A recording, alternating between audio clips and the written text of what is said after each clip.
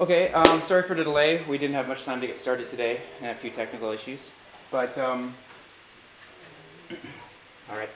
My name is Ben Voigt, product manager at Generative. I've been with the company since 2002, so quite a while. Nice to see you all here, and thank you very much for coming to our first major summit event. Today, this is going to be an introduction to TouchDesigner, so I'm going to go through all the tools and the workflows that you might use to create projects. This is usually what the type of workshop or type of lesson I'd start with a 2-day workshop that we'd be doing, and then in the afternoon we'll go into projects and stuff. But today we're just going to focus on all the building blocks and all the things you need to know to start building your own things. I'm going to be running Windows, but when it comes to Macintosh, I'll try to highlight the difference, like if there's a different key shortcut or if it's slightly different menu position. Also, there's a lot of people, but I do encourage you to ask questions if I didn't explain something well, or if you want a little bit more clarification, because if you have a question, somebody else is probably thinking the same thing. Also, my assistant Ivan is going to be helping out later, so if you have a personal issue on your computer, like something's not working right, please raise your hand and he'll come around and try to work you through that. We're going to go for about 2 hours and then take a small washroom break, stretch your legs and everything, and then keep on going until lunchtime. Then we have an hour lunch, and in the main room downstairs we're going to have a keynote kickoff where Greg is going to give a presentation, and some other members of the community are going to give an introduction as well. Any questions before I begin, or has everyone got TouchDesigner running and okay? Everyone have power? If anyone gets hot along here, you can pop open the window like this, crack it a bit. I think with all these computers running full tilt, we're going to have quite a bit of heat in here soon. So, okay.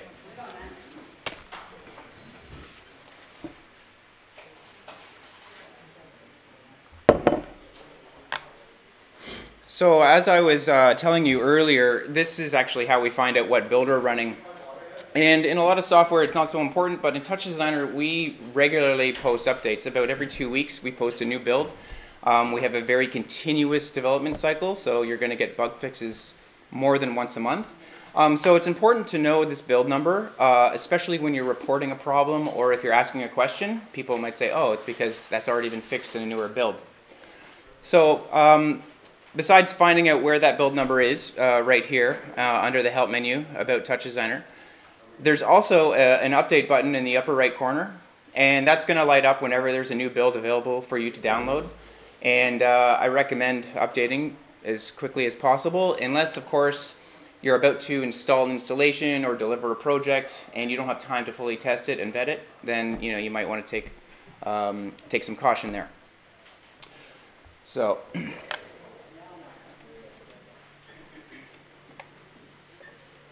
The first thing I want to do is just talk about the structure of a TouchDesigner project and how the hierarchy in TouchDesigner works.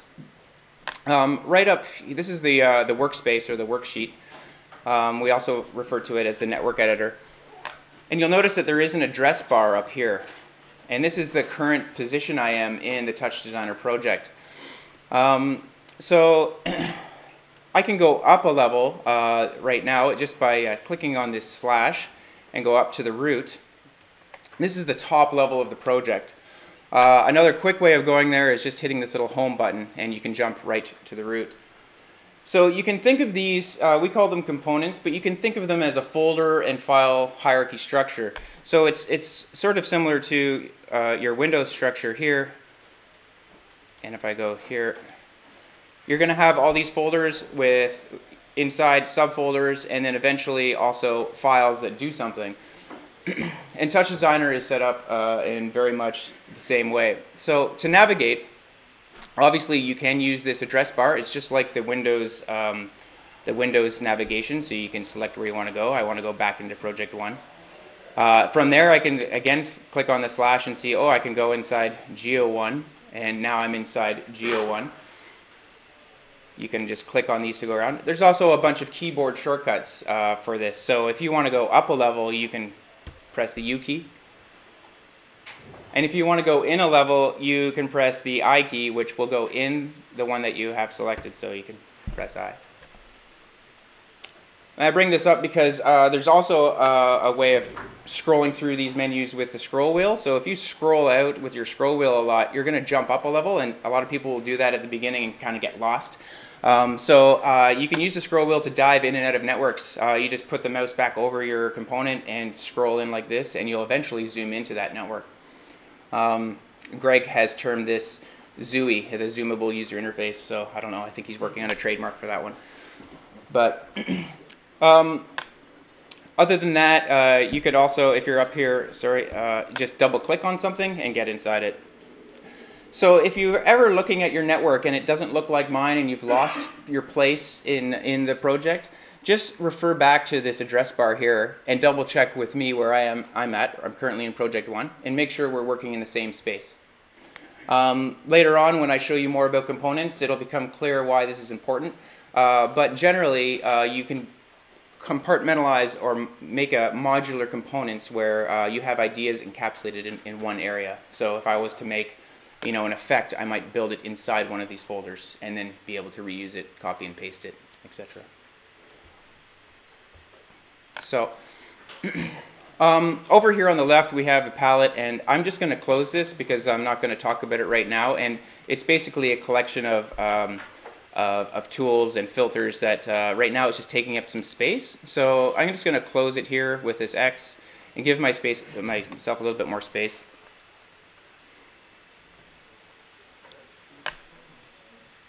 So first of all, I just want to show you, for people brand new, just how you move around the network editor. If you use the left mouse key to drag around, you can move around this space, and it is an infinite canvas, so you can keep on moving and building to your heart's content. It doesn't really end, or I've never seen the end of it. The middle mouse key you can hold down and zoom by going left and right. You can also use the scroll wheel, but the scroll wheel you have to use with a little caution because at a certain point it's going to jump you up a level, so you have to get used to that. I prefer to just hold down the middle mouse key and drag left and right. Now, if you don't have a middle mouse key, or if you're just on a trackpad, or you're on an airplane, something like this, there is an option for a second option for middle mouse, and that's holding down the Alt or Option key and using the right mouse button. That will then substitute in as a middle mouse. So when you're in a jam or just using a trackpad, it's good to know. Now, the zooming is important because often you're going to make very big networks. They're going to keep on growing, and it'll become hard to see where you're working, and a lot of people will tend to want to resize nodes like this to see it better. You can do this, but I tend to discourage it, especially when starting out. The problem with this is, let's say we make this really big, and okay, now I can see my work. But the next time you add a new operator, it's going to be tiny. And the more you do this, the smaller the names of the nodes get, and it just makes everything really messy and hard to work with. So ideally, you want to keep zooming. You want to zoom in and out of your networks. I'm just going to put this back to where it was, and zoom in and look at it like this, and keep everything at a nominal size. After a while, at the end, if you want to highlight something, you can then bring some attention to it to bring it out big, but don't keep building and making things bigger. That's just going to make it hard for you. So moving nodes around, you saw me just moving them. That's easy. You can just drag on these nodes like this, or I can select multiple nodes by holding down Shift and selecting another one and then dragging them around. However, there are some nodes that, like this one here, if I try dragging on it, you'll see it's actually not moving. It's interacting with the viewer. And what's happening here is this node here, its viewer is in interactive mode. It's called viewer active. So right now I can't drag the node, but I can inspect the inside the viewer, right? So if I want to turn that off, this little viewer active flag in the bottom with the cross turns that off, and then you can drag the node around. So it's a little bit of a got you in the default file there as to why you can't move that. Now there is a hidden trick here actually.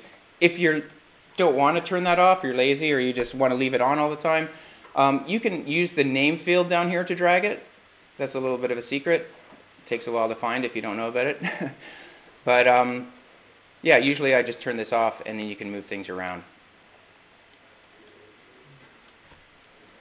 So yeah, and back to selecting, I did forget there's another option. If you hold down shift, you can box select with the left mouse. So that's an easy way of selecting a whole bunch of things. And let's say I want to just select these and move them over because I'm ready to insert something here. Right mouse button will also give you a box select. So there's a few different options there for interacting. Now in TouchDesigner, all of our networks, the data flows from left to right. So in this network, you can see there's an image here. The data is flowing down into this filter, which is displacing it. It's just making a sort of a wavy pattern based on this other input. And then the data is just flowing continually to the right through this geometry and into an out node. Now, if you can see that these are animated wires, that means that there is some data flowing and these things are calculating. If you don't see that and things aren't working for you, very often the timeline might be paused down here. And this happens a lot in new workshops because spacebar is the hotkey for that. So if you happen to hit spacebar, you'll pause your timeline. And then you can see data's not traveling through and things won't be updating. So if something's not working for you, double check that this timeline down here is indeed playing forward and just press play or spacebar again and get it going.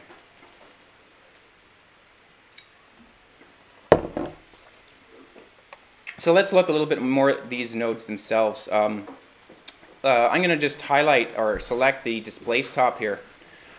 And the displace top does what its name suggests. It displaces pixels from the first image based on some input in the second image.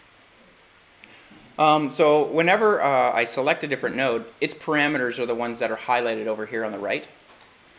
And if you don't see these parameters over here on the right, the hotkey for that is P, which is for parameters, and it just toggles it on and off.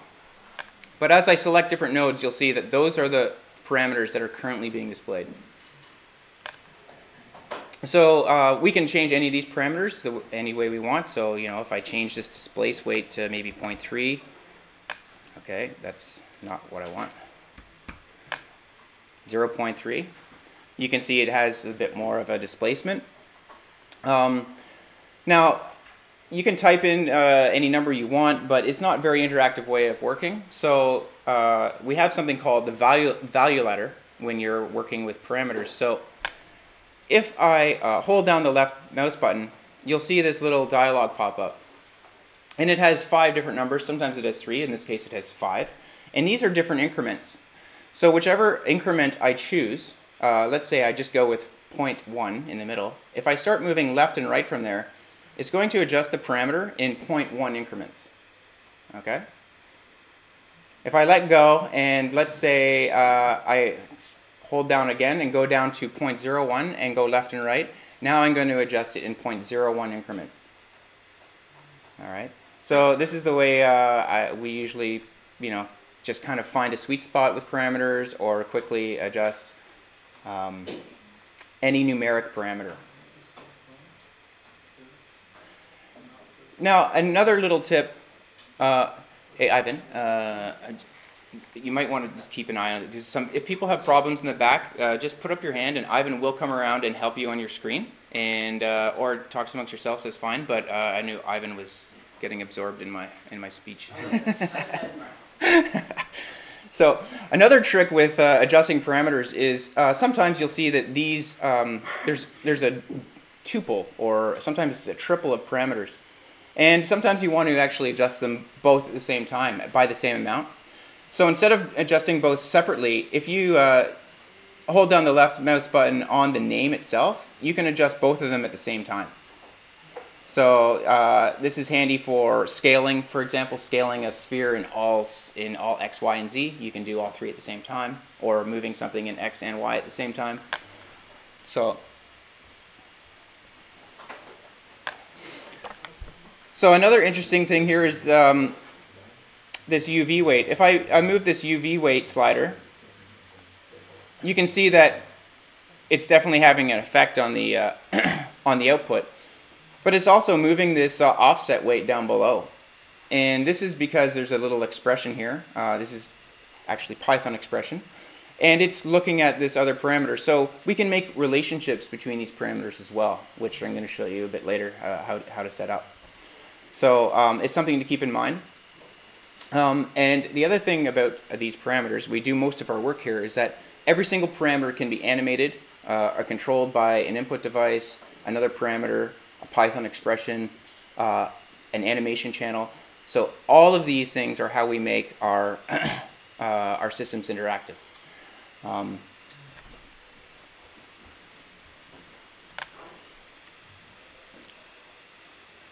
So I'm just going to bring this back down a bit to where it was, or a bit less crazy. So this is the movie file in top. This is probably one of the most powerful tops in TouchDesigner. TouchDesigner is well known for its video playback capability. You can play, depending on your hardware, you can play resolutions up to 8K, 16K, whatever your GPU can handle, basically. So this is one of the most used nodes. But let's actually put a movie in there. Right now, it's just a still image, default Jelly Bean image. But let's load a movie in here. So under the file parameter, little plus sign on the side, we can open that to get a file browser.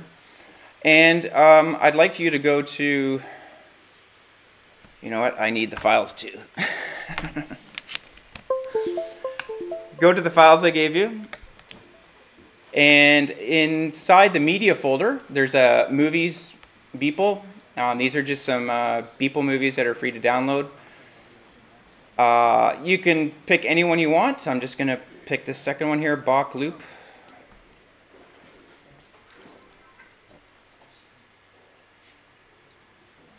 So the first thing you'll notice is it loads, it starts playing. That's great. Now it does have a little warning message here.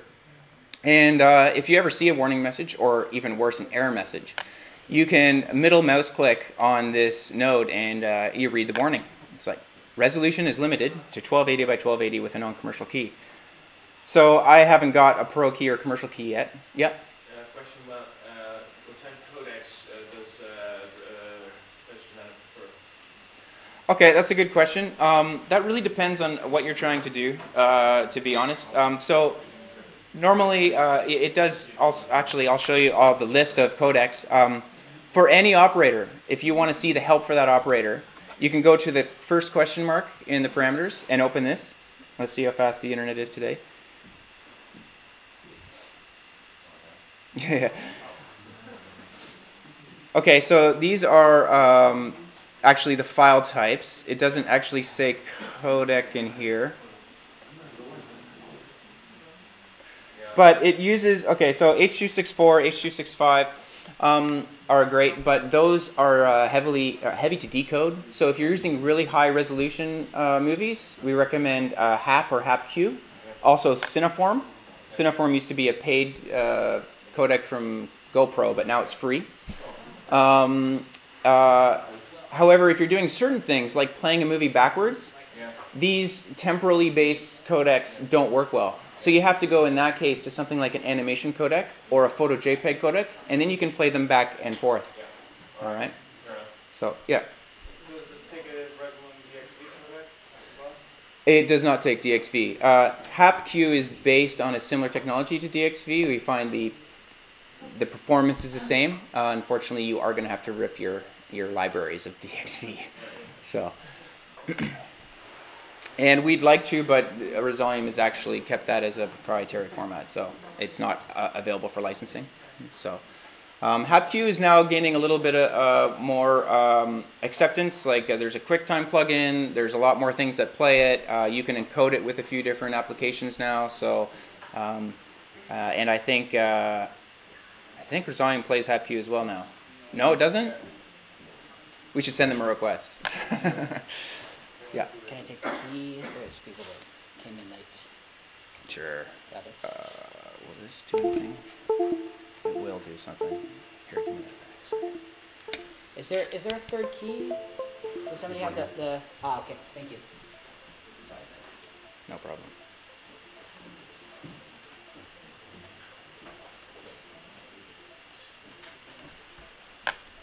Hold on a second, I'm just going to reinstate that I was not happy.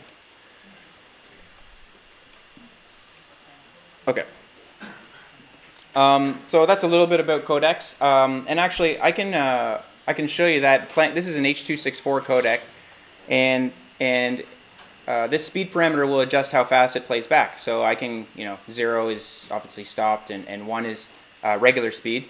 I can put in any number here though, even though the slider goes to 1. I can put in 5, and it plays back at 5 times the speed. Sliders like this are a recommended commonly used range, but you can always overdrive things past that range and see what happens.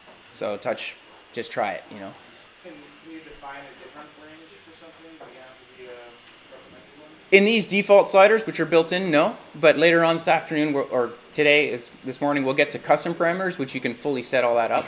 So yes and no. These can also go negative though, since 0 is just a number, but -1 will play back this movie backwards. Now you'll see H.264 doesn't like playing backwards. It's just not a good codec for that, so it's kind of stuttering. So if you needed to do this, I'd recommend encoding your stuff in animation codec or photo JPEG. So yeah, it really doesn't like playing backwards. Okay.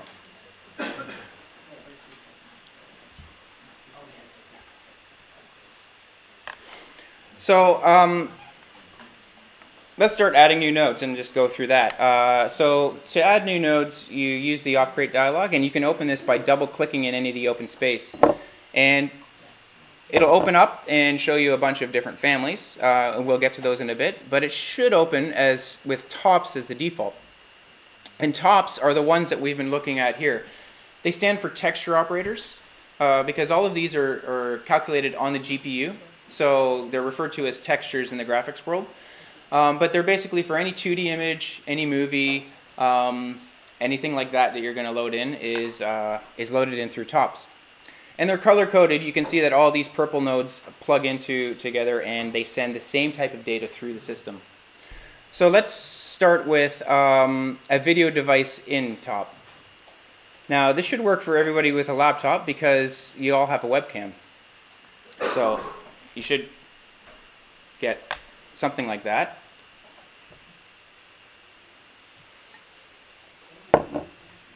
Everyone have a webcam working? Somewhat? No? If it doesn't work for you, you can try toggling the active flag. Or another application might be using your webcam on the machine. I'm not sure about that, but often the webcam will get stolen from like a Skype or something else that uses the webcam. For this example, if you can't get your webcam working, just place another movie file in top and get a different movie, for example, and that will be fine.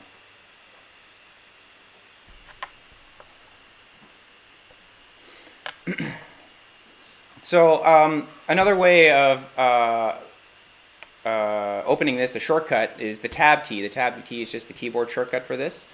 And I'm going to add something that now filters this data. So let's add an edge top. Now there's a lot of operators here, so it's kind of hard sometimes to find things. So if you just start typing when you open this, there's a little search field at the top. And if I type in edge, it just highlights that node there. And when there's only one highlighted, you can just press enter and it'll plop it down. So I'll just connect this here. So if you left mouse click on the output connector and you get towards an input that wants to go in, it'll kind of have a little magnetic snap and you can just connect it like that. So this is an edge top. It's very similar to a Photoshop edge function, except it's real time. And we have like parameters like strength and a little black level. You can change the color of your edge if you want. Or you can even use that last switch, comp over input, to composite the edge over the original input. Now it's a bit noisy in here because it's dark, so I have a lot of noise, so edge is having a little trouble being a nice clean edge. I can kind of improve that with the black level a bit. You can see it gets a little bit cleaner. Still a lot of noise, but that's fine.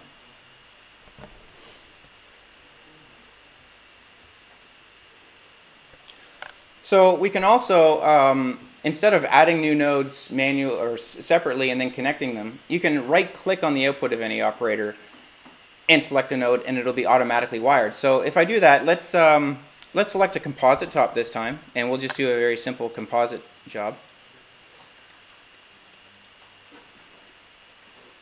Now the composite top, it's giving me a warning. So again, if I middle mouse click on it, it says not enough sources specified. It's because if you want to composite two things together, you obviously need two things. So I'm going to take the output of this displace down here and just wire it in. Okay, so if I zoom in a little, you can see something happening here, but the default operation for this is multiply if I look over here in the parameters. So it's just multiplying wherever this is a 1, and it's bringing that color through. So there's a ton of different operations here that you can play with. We can see what, for example, an over might do. An over just puts the edge on top of it. You can add things together, which is similar to an over in this case. You might want to see what chroma difference does. That does nothing in this case. Darker color. This is a bit brighter than multiply. It's taking the darkest color of the two. Freeze. There's a bunch here. You can just kind of keep going and find something that you like. I'm actually going to go with darker color and I'm going to crank up the strength of my edge a bit.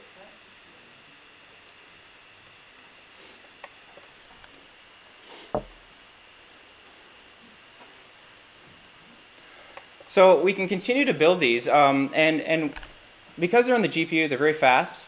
The only thing you really have to worry about is how much GPU memory or RAM you have on your system. So again, if you middle mouse click, this little info box that you get on every node gives you some information like that. It says GPU mem in this top is 3.4 megabytes, and I'm using 150 megabytes out of my total of 1,000. So I'm good right now. Hopefully you guys have more than 1,000. This is a real old computer, but it gets by fine. So let's add a little bit more. Let's make a feedback network. It's really quick, and it's a network that you'll use quite often. So the first thing I'll do is just right click on the output and look for feedback. It's in the second column just off the top. Yep. How do you get this info quality? Oh, sorry. So that is a middle mouse click. So if you don't have middle mouse, again, you can alt and right mouse. And if that's annoying, you can go over to parameters, and there's an info button here, a little icon. And if you click on that, you get the same information for that operator. So that's a little bit easier than middle mouse clicking sometimes. And these this pop-up is super helpful for debugging. When there's stuff not working, I just keep on going through nodes and look at, okay, the resolution is correct, the length is correct. You know, you can just go on each node and find out where something's going wrong. So it becomes second habit just to check your node out with this. So as I was saying, let's add that feedback top. Now a feedback top, it takes the previous frame and adds to it. So what we need to do is we need to composite this feedback loop back on itself.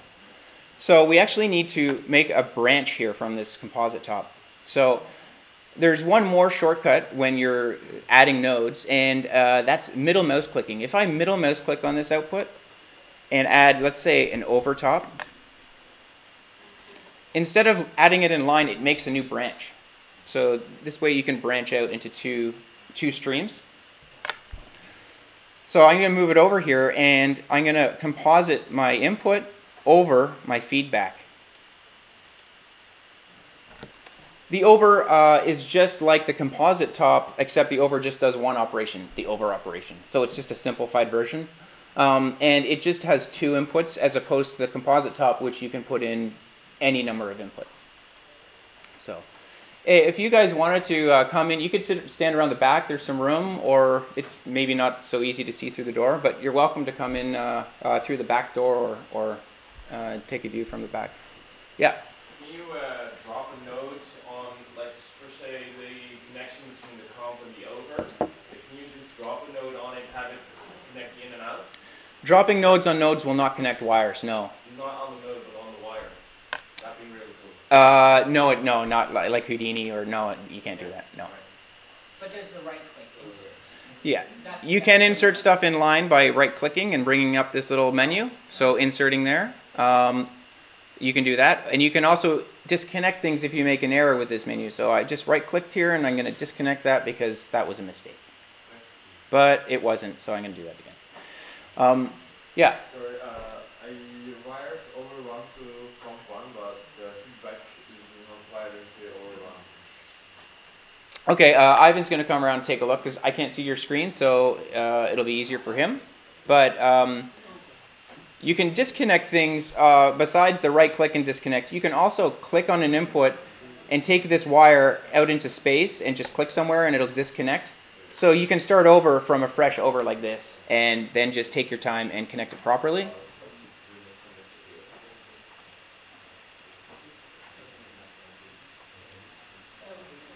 Yeah. It does in this case because the overtop is, you can think of it as take my first input and put it over my second input. So if I, for example, went back like, in this case it's hard to see the difference, but if I was to change this composite node to over,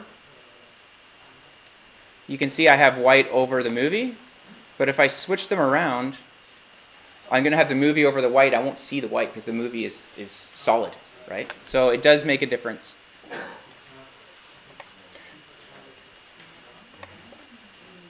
And I'm going to change this back to, I think I had it on darker color. Okay, so I've started this feedback network, but it is not feeding back right now. If I look at the feedback top, it requires a target top. This is saying, like, where do I look to get my previous frame? Where am I going to start this feedback network? And that is just where we're going to merge these two together. So in this case, the target top is over 1. So you can just type over 1 into this field, or you can drag and drop the operator into the field like that. And now you'll see I definitely have some feedback happening. Now, feedback is just going to keep drawing on top of itself over and over and over. You can see I definitely have some action here. But what I can do is I can insert other filters in this feedback network to control it or to make it do different things. So I'm just going to move it over a little bit. This is one thing you have to get used to in Touch when you're building a node-based network, is just taking the time to make space for your next operator. Don't make it a totally messy spaghetti mess that you can't read later on. Just take the time to organize things so you can sort of follow the data flow through. So I'm going to insert here a transform operator. Transform's a cool way to get those sort of washy, feedback effects that are so common or you see everywhere. So I'm going to insert a transform, and it's in the last column just off the top. And now what this will do is for every frame that passes, it's going to do something to it. So if I, for example, scale this down, every frame that passes, it's going to get smaller. And the effect of that, if I go to scale and I hold down, I'm going to move both of them at once. I'm just going to hold down the left mouse button and move it down a bit. You can see that it fades off into nowhere, into sort of the abyss. Now, 0.9 happened to be a lot for a feedback. So I'm going to actually increase that using the 0.01 to get something that is a little bit slower. Okay, there we go. I can also transform or translate these things. There's two things for translate. One is in the X direction. The next one is in the Y direction. So let's just move it a little bit one way or the other. And even 0.01 is a lot here. So you just need a little bit, like in the thousandths, and you get some sort of trail effect. Now, the numbers I'm putting in are just arbitrary. So the nice thing about TouchDesigner is it's real time. You see the things that are happening instantly. So please just pick numbers and effects that you like. Yeah? Can you connect those parameters to, say, like time? Absolutely, yep. You can have things changing over time, or you can have things animating over time.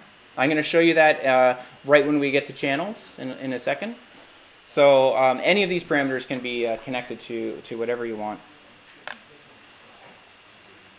So maybe I'm gonna bring down the Y a bit more, so it's gonna shrink a little bit more in Y. So whatever, it's arbitrary, like I said.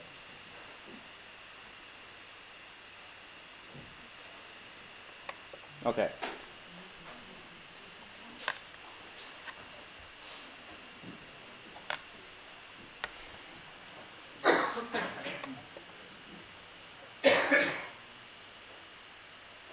Any questions so far? Just about what we're doing here? And One question.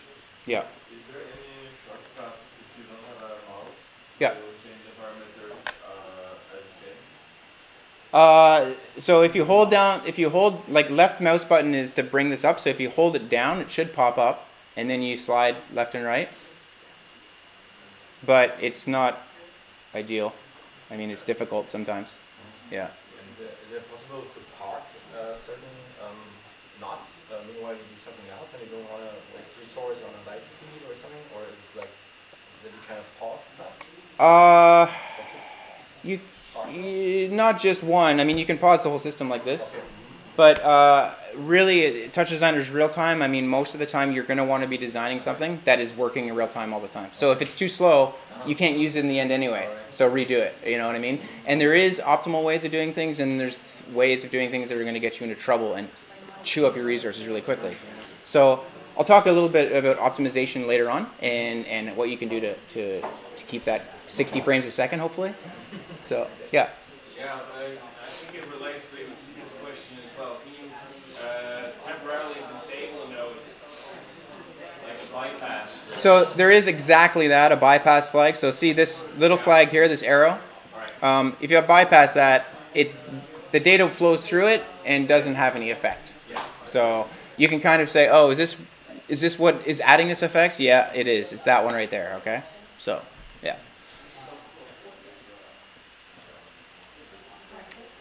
So another node that is really common to use in a feedback network is the level top. And I'm just going to move this over a little bit. And we're, yes? What's the output? Which node is your thing here? Final output? Yeah. That's entirely up to you. But what we're going to do is, after I show you all these parts, I'm going to show you how to address a projector, set up multiple monitors, make a full screen application, stuff like that. So we'll get to that, but Oh, we're not there yet. yeah. I didn't realize Yeah, that. we'll just Okay. take baby steps. So, but any of these nodes that you see, you can at any time select and put to a projector. So you don't need to think about it ahead of time. So let's add in insert here, right click on this line and insert a level top. And level is down in the second column.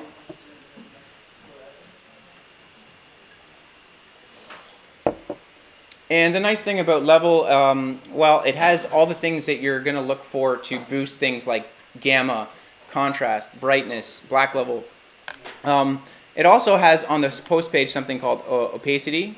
And for feedback, this is cool because you can fade it off and make that sort of wispy trail effect.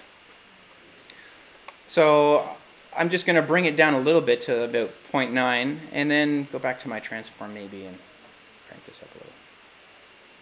Yeah, that's fine, whatever.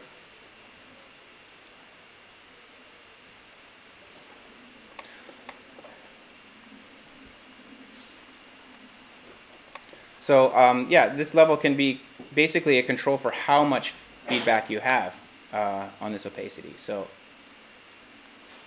now you can also do things like reduce one color, like if I removed red here, over time it's going to take the red out of the image, the high red, so that's an interesting effect for feedback. And the other things like brightness and gamma, you can do crazy stuff. So if you boost the brightness every frame, it's going to start adding that oversaturated, like overexposed sort of look. Go ahead. Yeah. Is there a shortcut for recalling the default amount of parameters? Yeah. So the question was, how do you reset it to default? And if you right-click on any parameter, you can just select Reset Parameter. And I think if you right-click on a node, there is Reset All Parameters at once if you want to. Now another, just makes me think, another great way of finding out what has been changed in a node. Like let's say you're looking at someone else's project and you're like, I don't know what is actually different here. So in any parameter dialog, there's this sort of bullseye over on the right. And if you click it, it shows you only the parameters that have been changed. So you can go through someone else's work and turn that on and say, oh, they changed these 3 parameters to get this effect. Now, the only trick with it is that if you leave it on and you go to the next node, it's going to show you no parameters because they might all be default. So you have to remember that when you turn this on, just remember to turn it back off when you get back to normal work.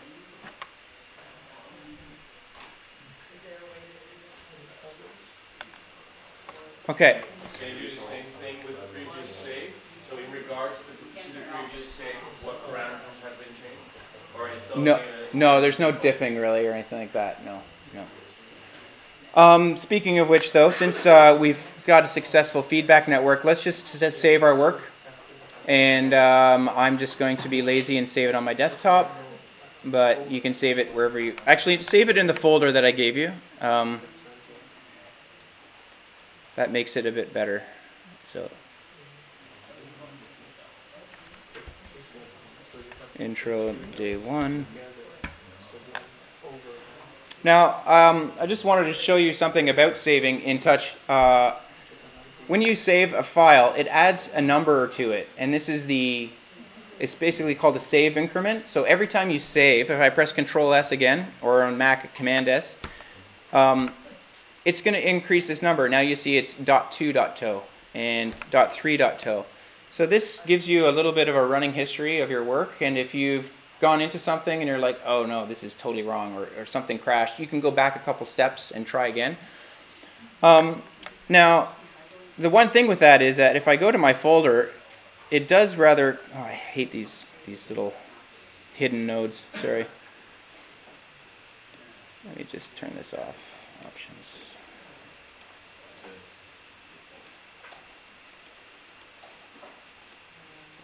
Okay. My preference has already been set, but you will see in your folder, you'll see intro day 1, .1, .2, and .3. So what I like doing is going to the preferences, and mine's already set up like this, so I'm sorry, but you guys should check this out. If you go edit preferences, instead of just the first preference here, increment file name on save, instead of just incrementing it, I always use increment and copy to a backup folder. So what this does is it copies your last one, your previous one, into a backup folder just to keep your project folder nice and clean. So you guys probably see 1, 2, and 3 in your folder now. And right now, if I save this again, Control S, and go here, you'll see I have a backup folder where it's been copying these in and just taking care of some housekeeping for me. So I think this is a parameter that should be default on, but it's not. So I recommend using that. If you'll see some of Greg's talks later on, he has files that he's been working on for 4 or 5 years that are 60,000, 70,000, so you can understand how big this folder might get after you are saving every few minutes as you work. So we've built this little network of images and feedback. One handy key to know about is anywhere in Touch that you press H is home. So it will home your network and you can see everything at once. You can also do that in viewers. So if I had turned on this 3D viewer again and I was zoomed way out, you know, and it was over here or something, if I press H in there, it'll home it and center it. So that's sort of a global handy shortcut. Excuse me while I lose my voice. But if we look at the opcreate dialog, you'll see these different colors of nodes, and these are all the different operator families, and they all deal with different types of data, basically. So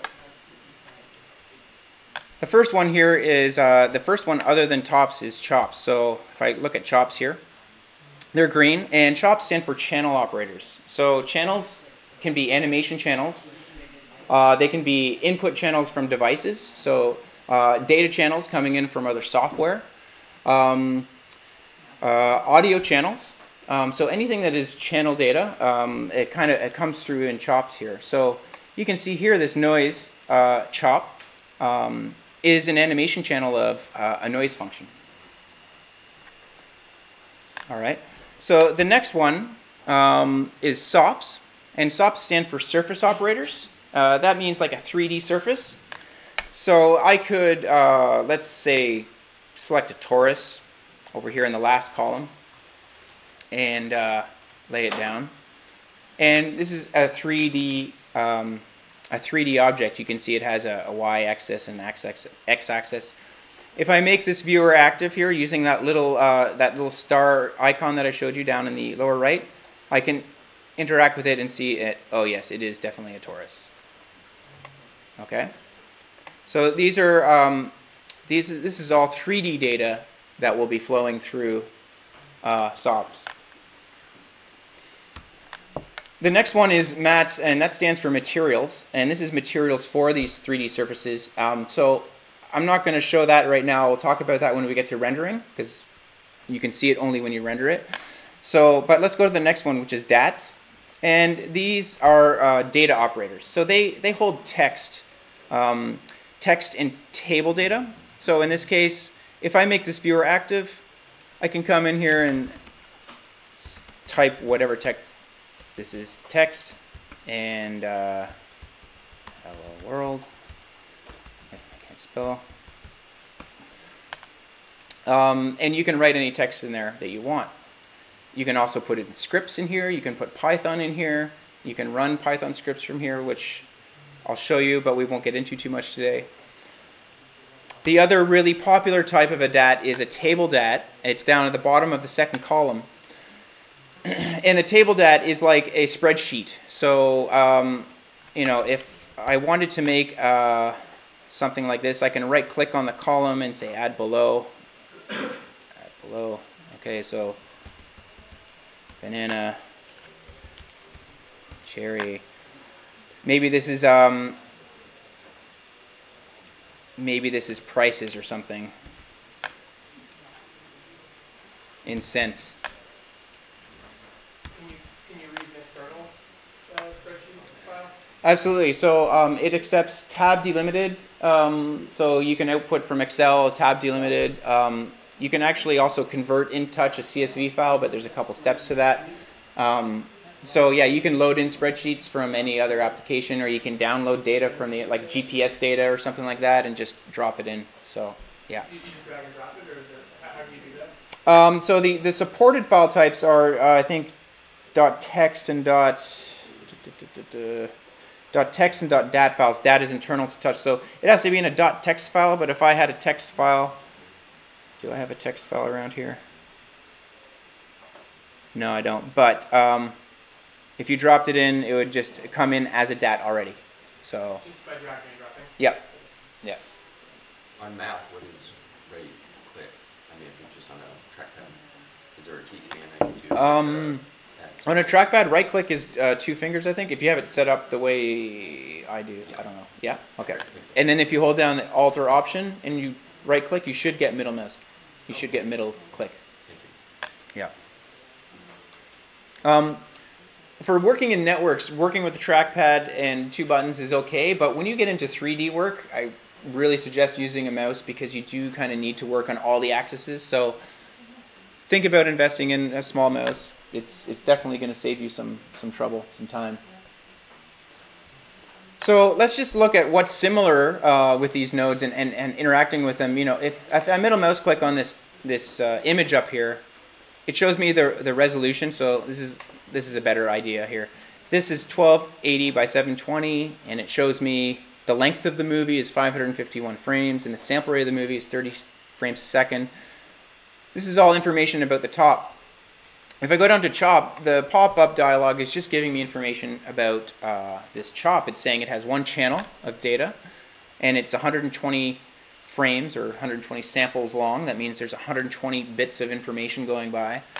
It gives you a sample rate that's 60 frames a second, so samples a second, sorry. So it tells you a little bit about this. And likewise, in a SOP, you have 3D type of information. You know, how many points and primitives, and the center and the bounds.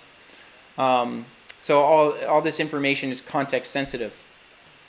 There's not too much information that is of any use other than, I guess for a table data, it tells you how many rows and columns, and that can be handy, but it's not really that important. You want to open some windows? Fine, You thanks. guys okay? Yeah. Otherwise? So the other thing is that they all have some similar flags. I showed you the viewer active flag. So on all of these, if you make the viewer active, you can inspect your data more. Like let's say I want to go over to the beginning of this and take a look at this first sample here. And whenever you're in a viewer, you can right click and get those viewer options. So there's options for every different type of viewer. Maybe here I'll turn on, I don't know, dots per sample. So in dots per sample now I can see a dot for every single sample of information.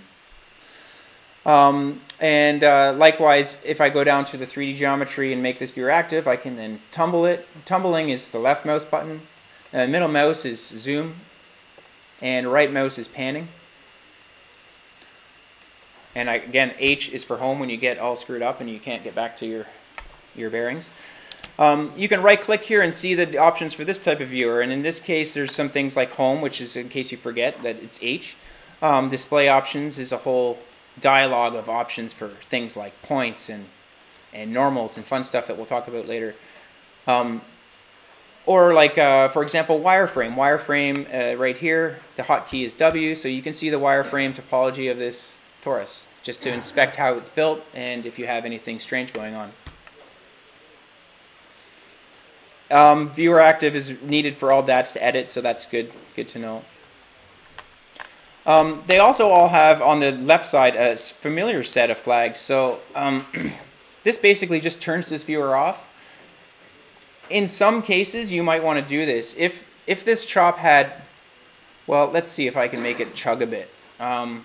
If this chop had 1,000 channels, let's say, I can do this little short form 1,000.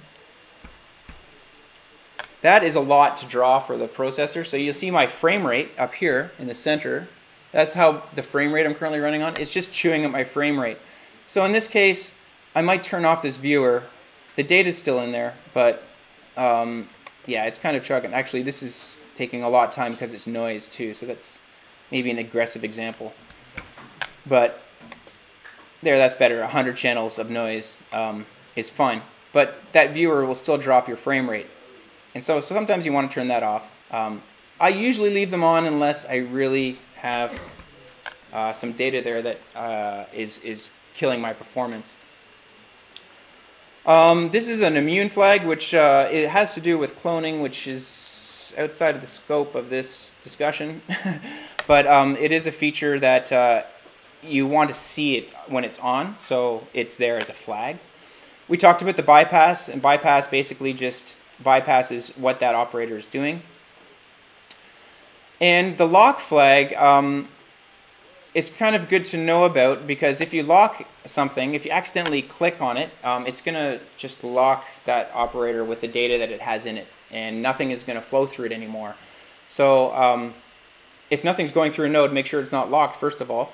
But second of all, if you were to say send this to somebody and you wanted them to see the image, but you didn't want to send the whole movie, you can lock this like this and save the file, and it'll save that data in the file, so you don't have to include the movie. So this is really nice for when you're maybe sending us a support question, and you have a movie and you don't want to send the 2 GB movie, but you want a frame of it. So you can do that.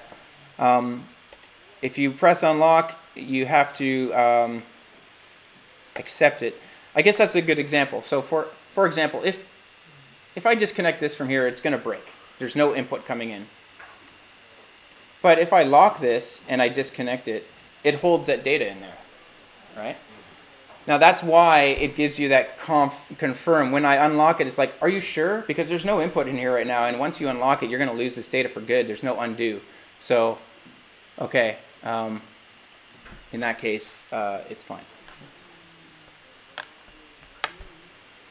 Also, these are the name fields down here, and if it's not obvious, you can rename these to anything you want. So it's good practice to name things that are, you know, just sort of, after a while you might have 100 movies, or you might have a whole bunch of math nodes and you want to know what each math node does. So you could say math rotate, math scale, and just kind of keep your project organized. So I just shown you the different families of operators and how they have different data. Now, the really powerful thing in TouchDesigner with these different types of data is how easy it is to convert things into different data formats.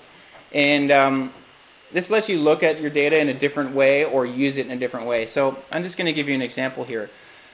This chop here is an animation channel of noise. But you can see that we're converting it over to an image here. It's a little hard to see, so you don't have to follow me here. I'm just going to do something that makes it a little easier to visualize by making it square resolution. So just give me a second here. Okay, so you can see here, and if I crank up this amplitude a little bit, you see here where this channel, this animation channel is 1, where I'm getting a white color image, and where it's 0 or a low number, I'm getting black. All right, so I'm converting animation channel. This could be from a sensor, it could be from some keyframed animation. I'm converting it into an image. So that can be interesting. I could also go the other way. I could take this image and turn it into animation. All right, so that might help you in some way. Now, I could also convert this into a data operator. Like, if I right-click on an output operator, and I go to a different op family, it'll give me some options here. It's like, hey, you can convert this data by selecting a chop to dat. So a chop to dat is taking a chop and turning it into a dat. And if I look here, this is a spreadsheet. For every single dot or sample in here, I'm getting a row of data. So I have 120 rows for my 120 samples. So, and the inverse of that, if you had a spreadsheet or a table of information coming from, I don't know, you downloaded the internet or a sensor or another application, you could convert it into an animation channel, right? Go the other way. The other thing is we had those SOPs, which are 3D data. So if I do the same thing and I go to SOPs, there's a chop to SOP, convert a chop into a SOP. So I'm going to drop this down. Now, by default, it doesn't work straight out of the box, so I'll just do a little magic here. I'll change the channel to be Chan 1, and I'll delete this and say, make it move in Y. And now, my animation channel is a 3D object in 3D space. Okay? So this is something to think about, because not only does it help you look at your data with a different perspective, but sometimes it helps you get around a technical limitation of your computer. You know, sometimes you want to do things with so many numbers that you might want to put it onto the GPU. So you might want to convert it into an image, do a bunch of calculations on it, and then fire it back down into an animation channel, because the GPU is more powerful. You know, or it just might give you an insight on. It might be really cool to see an image version of your animation. You know, or take sound and turn it into an image. So we're going to do a lot of converting data types here, and it's one of the powerful features of TouchDesigner is just how easy it is to convert your data formats.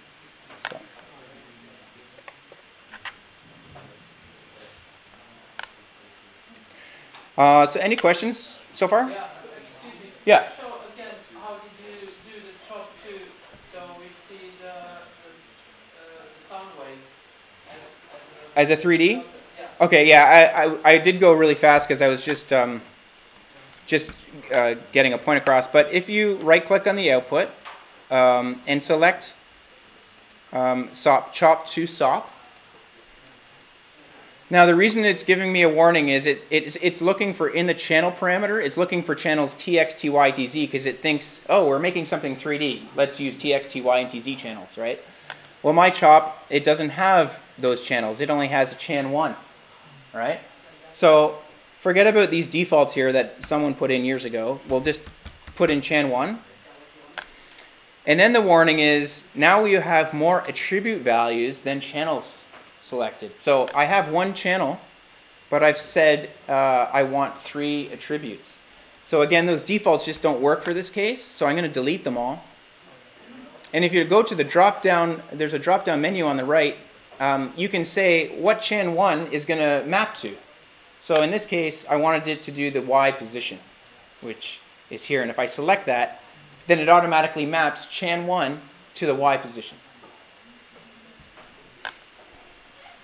Anything else before I... Yeah? How to enable other channel? Other channels? Alpha channel, like in my resolution, when you put the chapter 1 resolution, I have this transparent background, but how can I make it like this transparent black?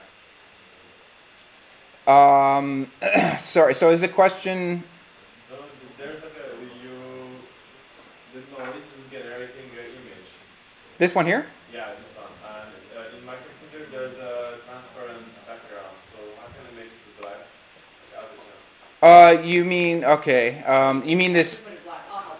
Yeah, I think it's a good question though. So this checkerboard in the background, you mean? Yeah.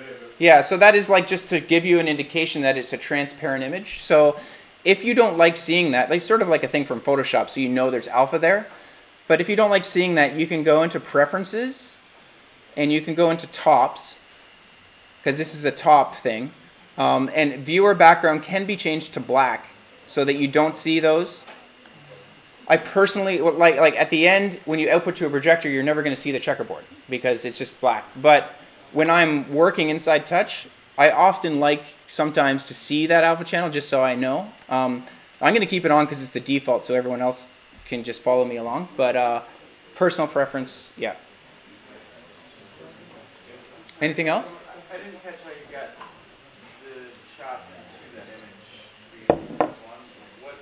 What? This was set up by default in the default starting session. Right.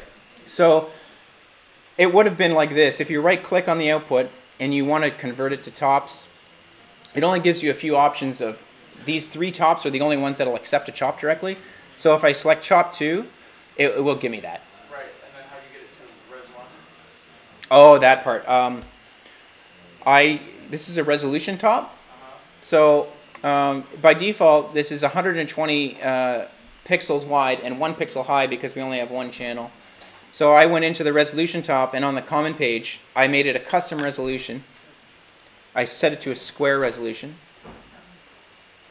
And then I also have to change the output aspect to a custom resolution. Otherwise, it's just the aspect ratio will be the same as the input. So I had to change the output aspect to resolution as well.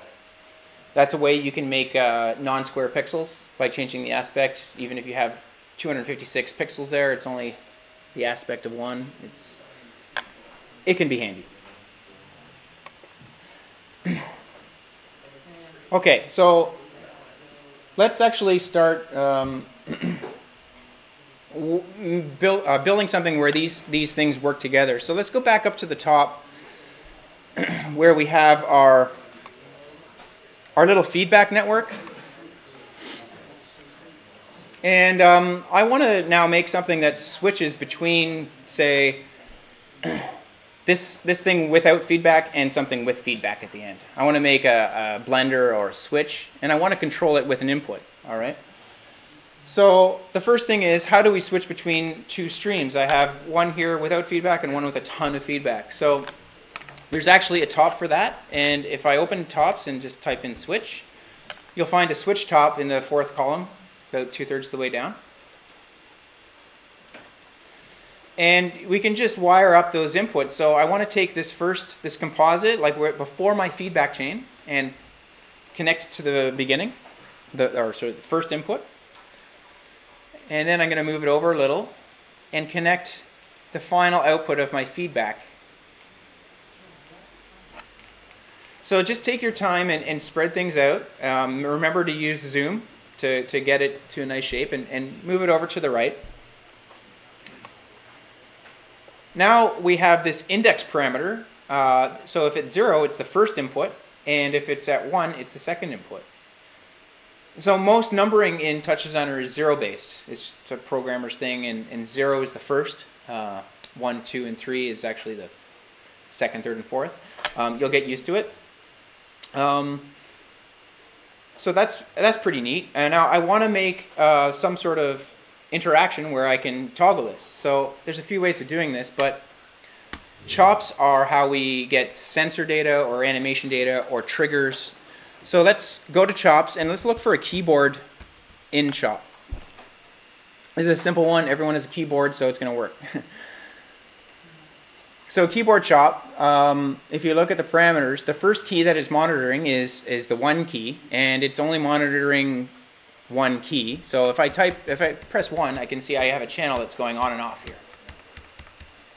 So that's cool. I can use that now to change this from 0 to 1, 0 to 1, right? Because this is just going 0 to 1 when I press it.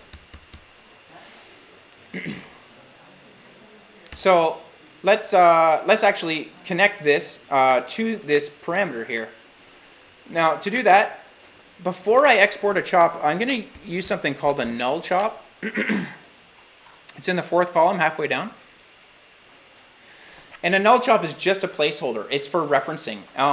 And we use this all the time when we export data from one format to another. And the reason is simple. I'm going to make a reference from this node to this node. And if I later on want to go back and add some other filters in here, I can add them before the null. If I don't do this, if I just reference this node, and then let's say I want to do something like, add a math to multiply it, then I have to break the reference and make a new reference to this math top. And I have to keep on doing it every time I add a node, which is a pain in the butt. So let's just add a null chop. And this is where we're going to reference from. Okay. So this channel here inside, this K1 channel, I want to put onto this parameter. So to do that, I want to get into this chop and get the channel. So I'm going to make the viewer active. When the viewer is active, you can see it turns green when it's ready to go. And I want to select the switch first so I can see the parameter I'm going to. So if you have this up, you can just drag and drop the parameter onto here, onto the parameter, and press export chop. Now if it worked, it'll turn green. So that means that the data from this chop, which is the green color in our world, is now controlling this parameter. So now when I press that key, it's toggling between that. So this is our first chop export, and we're going to be chop exporting all the time. Now, if you made a mistake and you accidentally dropped it onto the other parameter, or you don't want to do that anymore, you can right-click on it and say Remove Export. That'll just remove what you did. No harm done. I'm going to redo that just for practice. Drop it here and select Export Chop.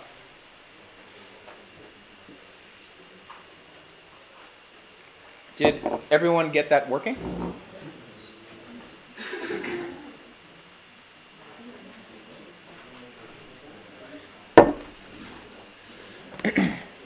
Okay, so that's cool. Now we can actually use chops to do other stuff. Like what if I want the feedback on all the time, but when I press it, it goes off, so it's the invert. Well, I can just invert this channel. Let's do that by, say, inserting a math chop. A math chop, it'll become a good friend of yours. It allows you to do all sorts of things like multiplying, adding, and most importantly, rearranging channels. So if you go to the range page, and here we have a from range and a to range. So the from range is 0 to 1, and that's okay because my channel goes from 0 to 1. That's great.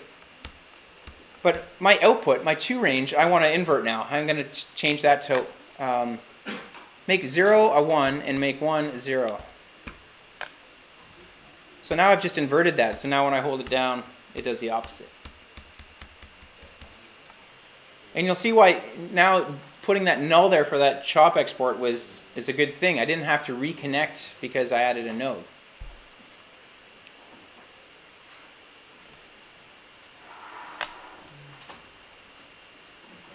So let's try something else. I'm going to move these over a bit. There's actually a little option in this switch chop called blend between inputs. So instead of just switching, it'll do a cross dissolve or a fade or a blend basically. So I'm going to turn this on, and when I go a hard 0 to 1, I don't see it. But if I could make this like fall off, I could do a nice fade, right? So after the math chop, we'll insert, there's a couple ways of doing this, but I'm going to use a lag chop. And a lag chop just lags your input. So now when I press it, you see there's a bit of a lag to my effect. So you can keep on adjusting and massaging your input data and how it then controls something like an image operation. Okay. Can you say again how you kind of insert like a not in the into thing? Yeah. So there's two ways. You could right-click on the output and it'll insert it right there. Or if you right-click on the wire itself, then you'll get an option of what you want to do, and you can insert operator there. Yeah. But if I did it right on the output, it would insert it as well, like this. Yeah. So I'm going to save my work just in case something happens.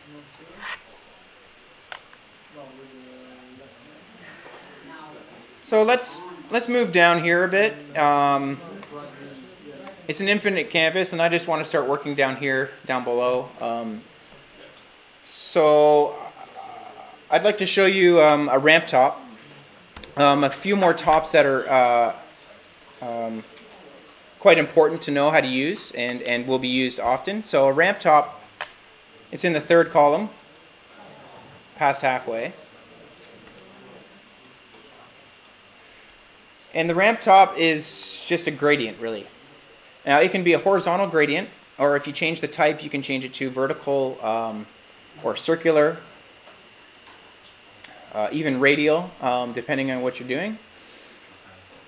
But the reason I want to show you this top is not because a ramp is that fancy, but it's the UI is a bit clunky and a bit hard to use. But I'm going to show you how to use it. So we have on this strip here, there's two tabs. The first tab here is the black one, the black color, and this tab over here is the white end of the spectrum. So if I select the white end of the spectrum, or whichever one you want, I can change that color, and you can see, okay, that's definitely, it's working, it's updating. Now if I want to add another point of color in this, like a third color, it can just click anywhere on here, and it'll add a new tab. And then you can change that color, make it whatever you want. You can add another one, let's say. Okay. So the tricky thing is, then the non-intuitive thing is if you want to get rid of a tab, to get rid of it, you just drag the tab off and let go, and it magically disappears. So kind of have to show you that because it's not very self-discoverable. Okay.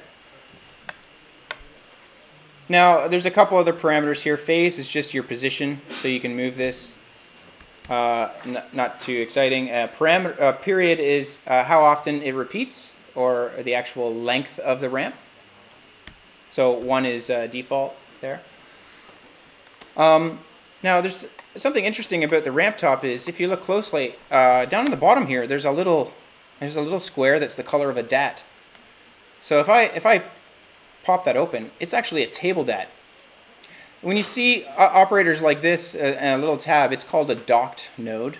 And sometimes we dock nodes to other nodes they're basically helper nodes.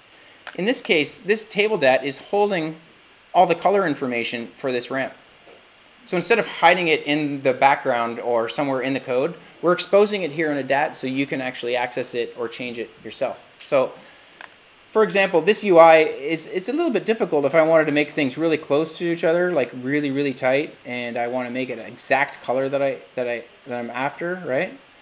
But I can go down into here, into this DAT, and I can make it really tight. Like I can make this 0.47, and I can even insert another table in here and make this 0.45, and make this some sort of a red. Now the columns are indicated by the column names at the top: position, red, green, blue, and alpha. And you'll see that, you know, you can just kind of add your own things here.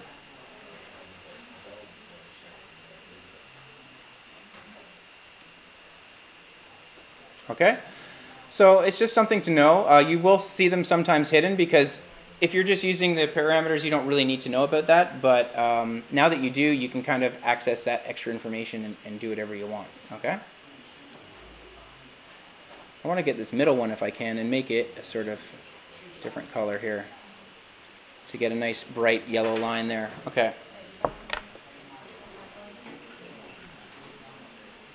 So any questions about the ramp top? The next one I want to show you, because everyone will use this in one TouchDesigner project or another, is the noise top. So if you select the noise top and drop it down, the noise top creates, well, noise. It's a noise function. And if you look at the type menu, there's a number of them that are calculated on the GPU. And then some older legacy ones that are not on the GPU. These are CPU based. I'd recommend using the GPU ones because they're a factor faster than the CPU ones. So I'm going to change mine to Berlin instead of Simplex just because I like Berlin. And the period is basically how fine your noise is, at how long the noise function is. But you can put a higher number than 2 in there, like 5. And actually, I don't want this to be a square anymore. I'd rather make it higher resolution. The default is 256 by 256. But if I go to the common page, you can go to resolution, and you can type in whatever you want here, but I can also use the drop-down menu for some handy defaults. So I'm going to take 1280 by 720.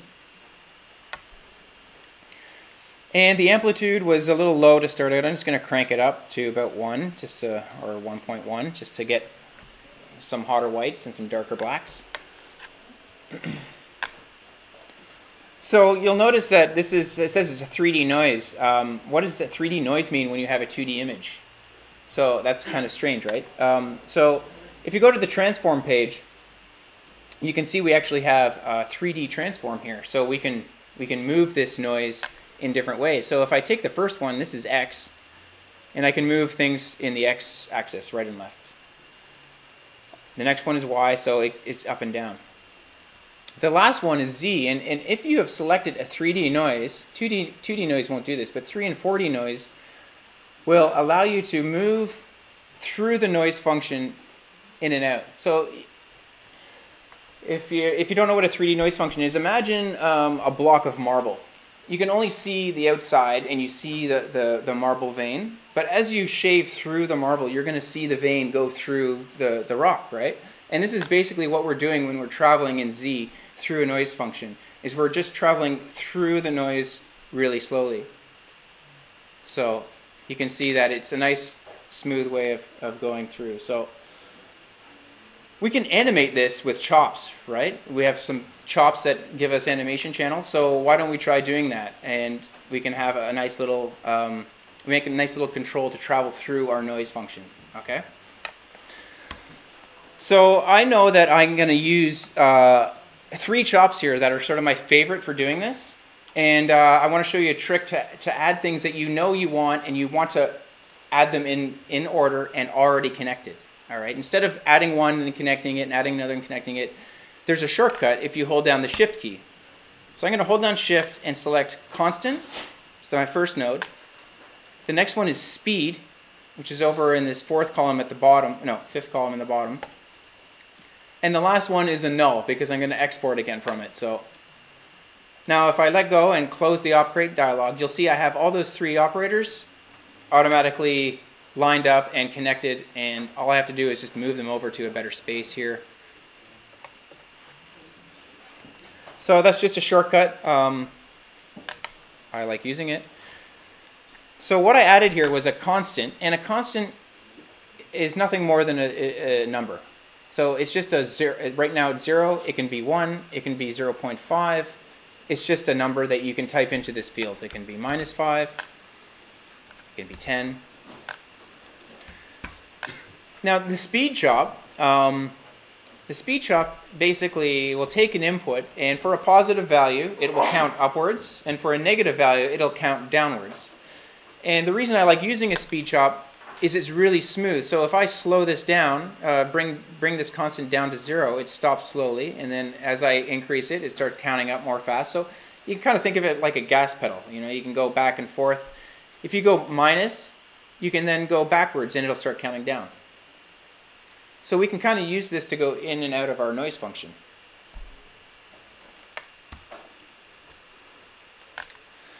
So let's just take this number here, this number that's counting up, and we're going to export it to this TZ channel.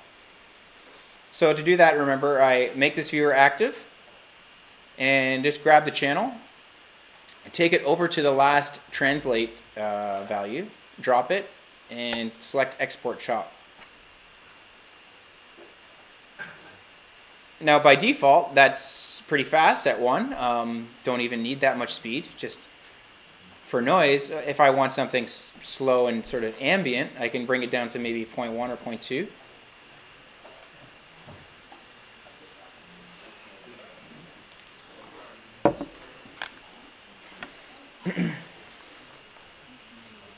Now the other thing is maybe I want this slider just goes 0 to 1, right? Which is fine, but I can't go backwards. I'd like to go maybe -1 to +1.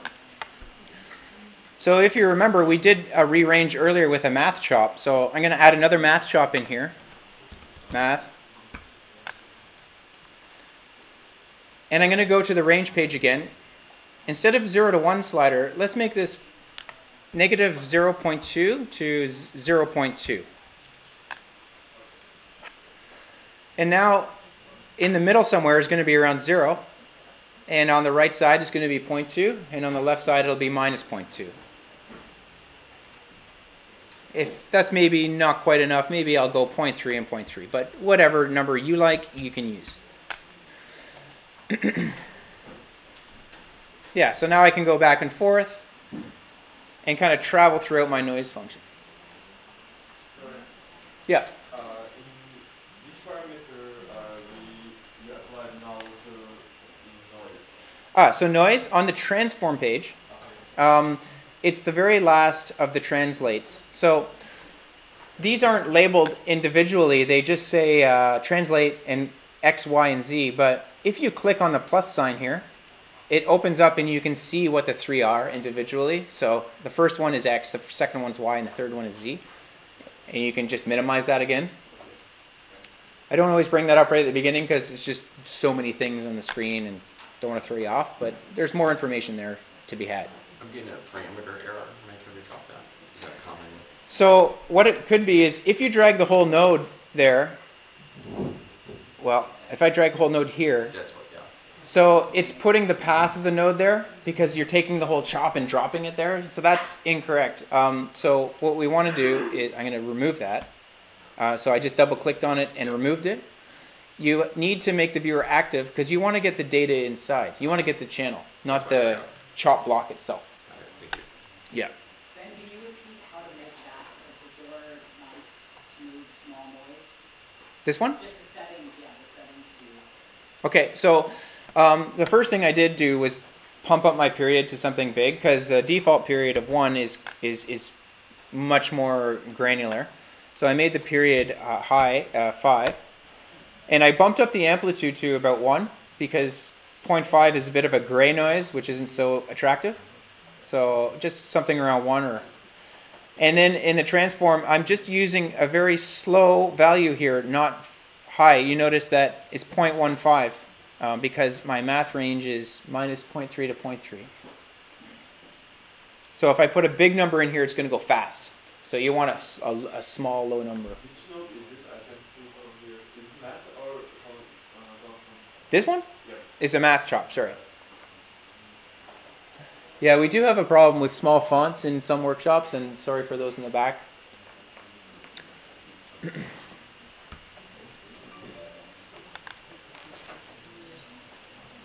So we have some noise now, and we have a ramp. So I want to show you one of my favorite tops because it's a free effect. It's very fast, and it allows you to do really cool things. And that's called the lookup top.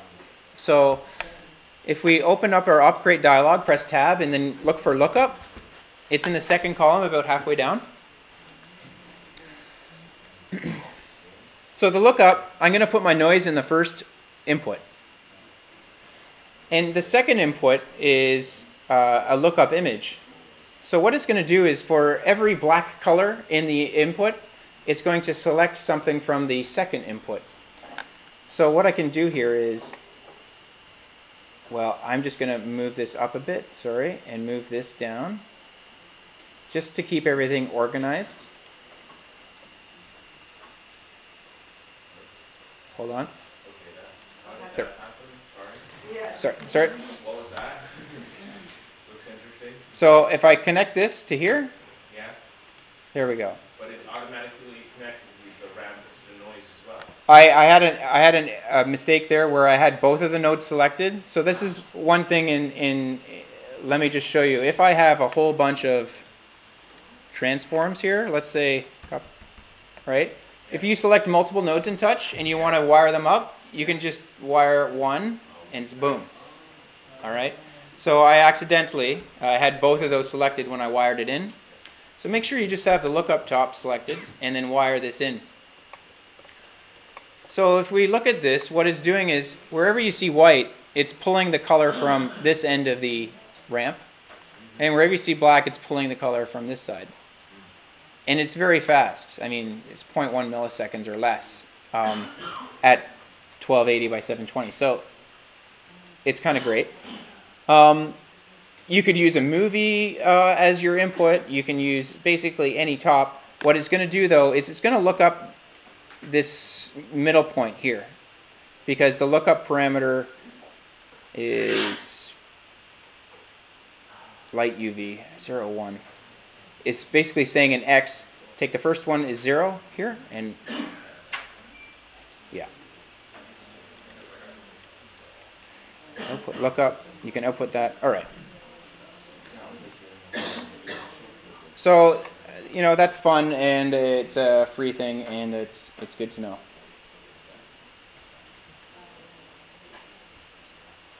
Can I ask something? Yeah. Can you make notes inside your project?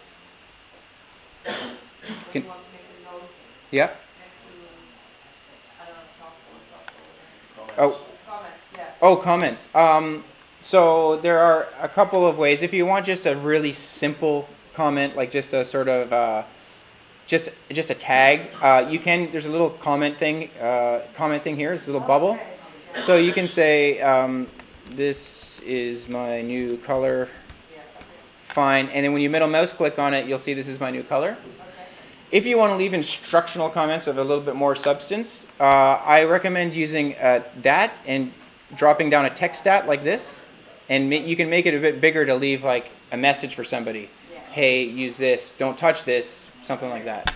Yeah. We are working on a network editor commenting system, but it's just in the development stage, so nothing yet. Is there like a versioning way of seeing what's changed between sessions or saves? Not easily. There's technically a way, but no one uses it. Yeah. You can technically, the file is binary right now. We're discussing making it ASCII so you can do git diffs and git versioning and stuff like that, but that hasn't happened yet. Technically, if you go into the deep installation folder, there is something called toe expand and toe collapse, and it'll take the binary and turn it into an ASCII file, and then you can edit it, and then you have to convert it back into the binary to run it. It's not exactly a workflow that's good, right? But if you have to debug something, or you really have to insert something or check something out, you could do that. So, my Git comments are very verbose. I just comment my Gits quite often.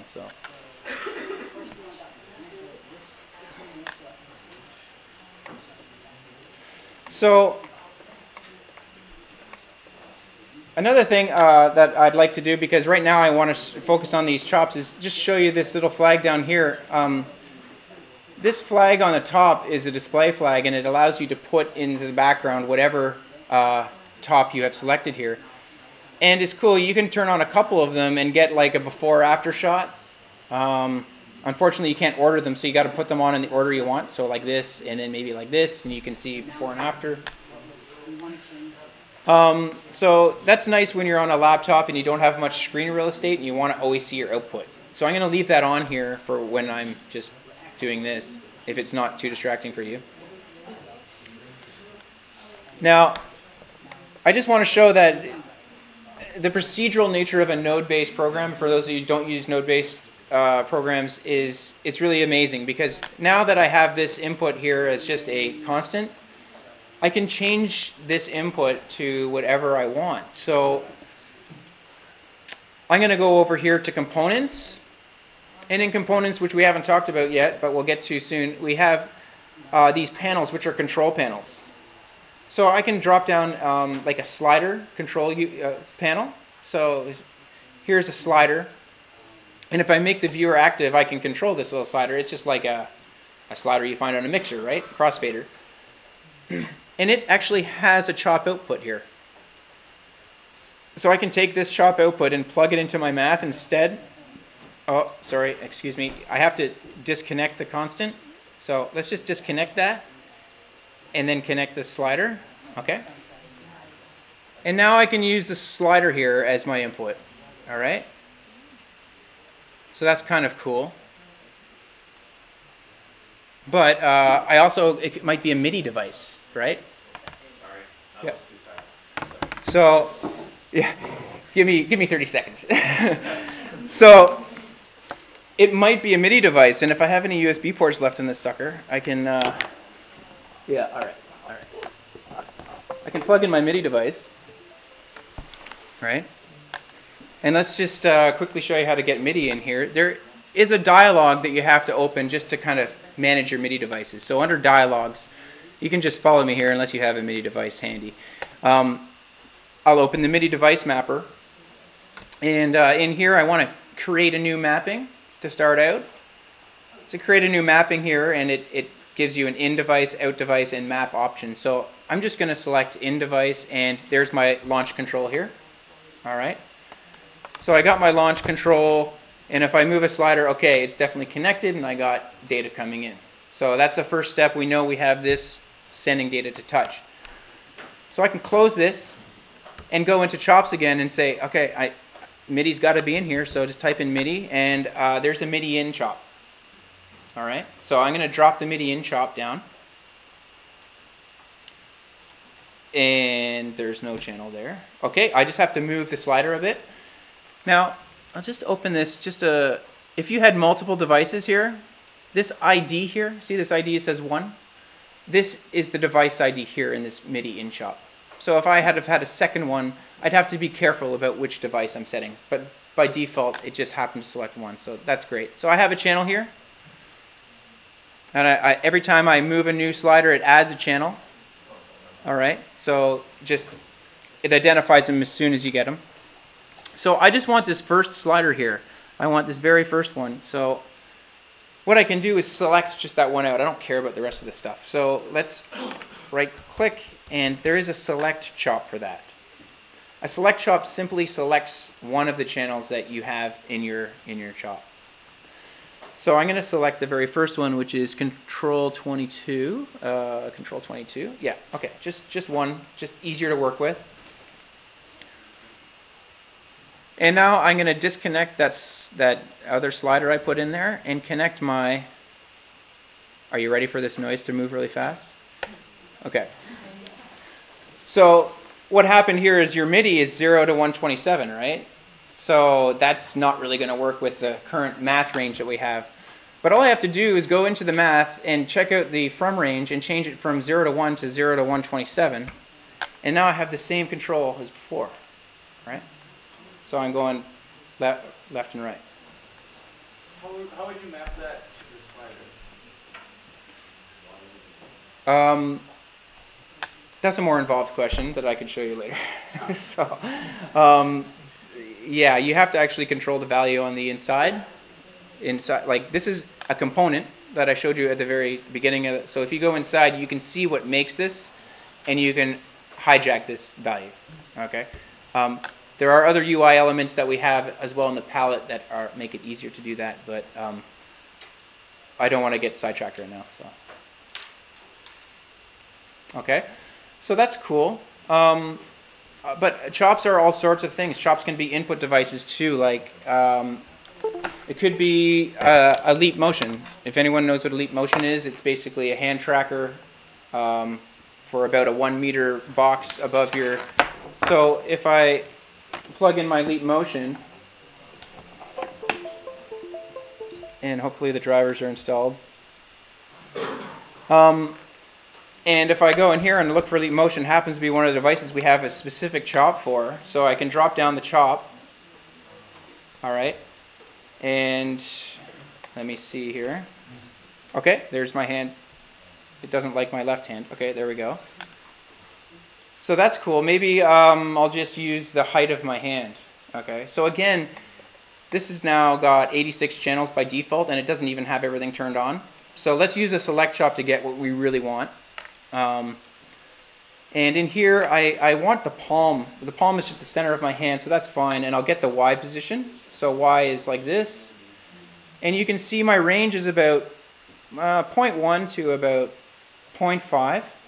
So keep that in mind when we connect it to the math chop.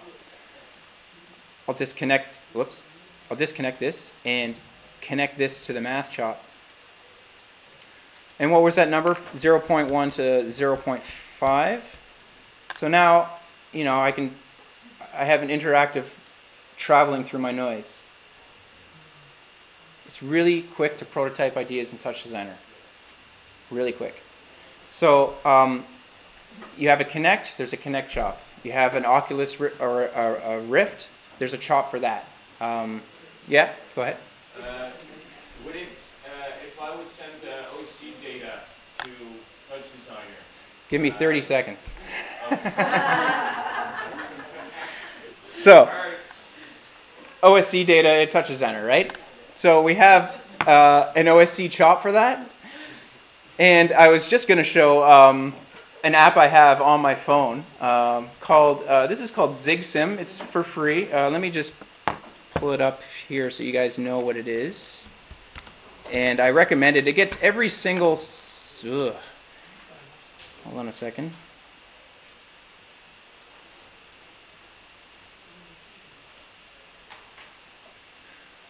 It gets every single sensor that's in your phone, iOS or Android. Sorry.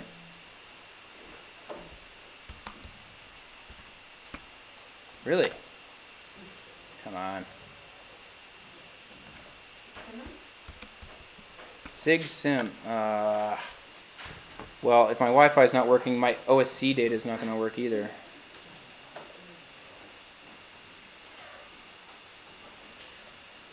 There might be about 300 people connected. Yeah. Okay, everyone turn off your Wi-Fi. No, just kidding. The one underneath is not 450, it's 400. What's that password for that? Does anyone know? Okay, I'll try it. No. It's maxed. Anyone have a hotspot? No. All right, I wanted to show that, but that's unfortunate. I just went off the Wi-Fi, maybe you can I can take your slot, yeah.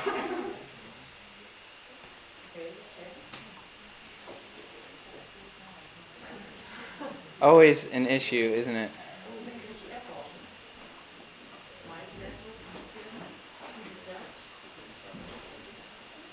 So the app is on our phones already. You can look through your second screen. Pardon? Everybody can get the app on this Yeah, so the name is, I'll just put it in here because, so it's all caps and it's ZigSim, like that. And it's a really great app. Where is it right now? You can check in this one and refresh. It's called Bina. Okay. Yeah, it didn't let me. And what's that app do, ZigSim? It gives you the sensor data of everything on your phone. So what is it? Let me just type this in. I'm going to give it a shot. 46405.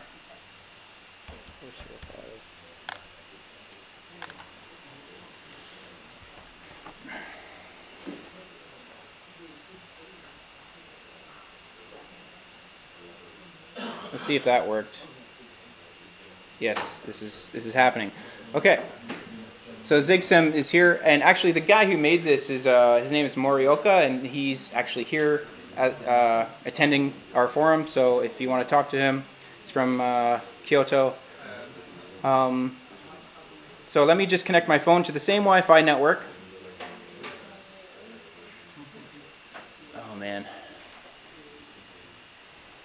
0164 46.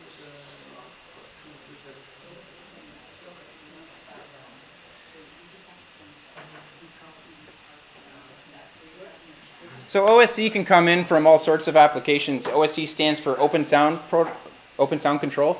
Lots of audio applications use it. A number of mobile apps use it. Come on, get on.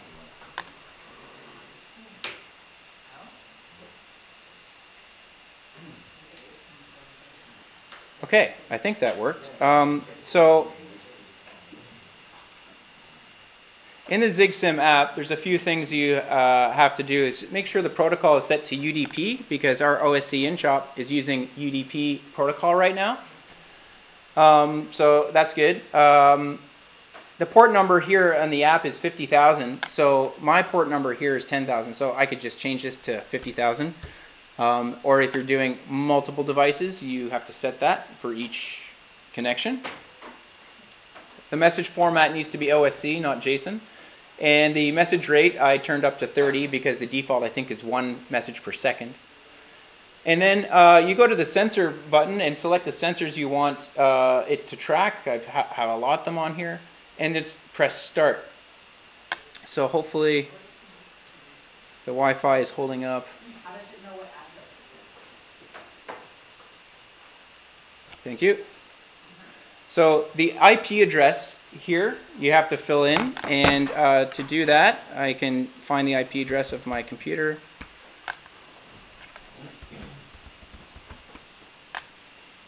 Is 192.168.122.148. So We can all start sending you all kinds of data. yeah, you can plug this in and I'll just keep dropping it down different ports, and I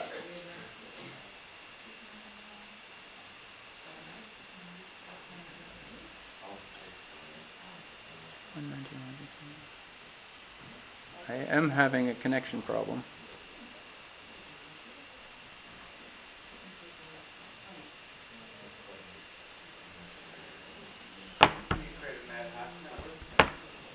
I'd rather not go down the rabbit hole right now, but Is your phone the same network?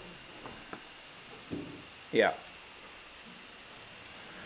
Well, I'm just turning off a Windows firewall because sometimes it's pain in the butt. Yeah, there we go. It was the firewall.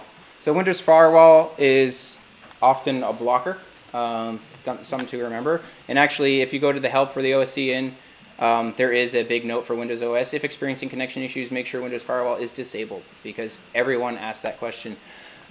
So I have acceleration here. The Wi-Fi is getting hit pretty hard, so the frame rate's not great. But I have my gyros. All right. There's a mic level. Hello, hello, mic. It's compass everything.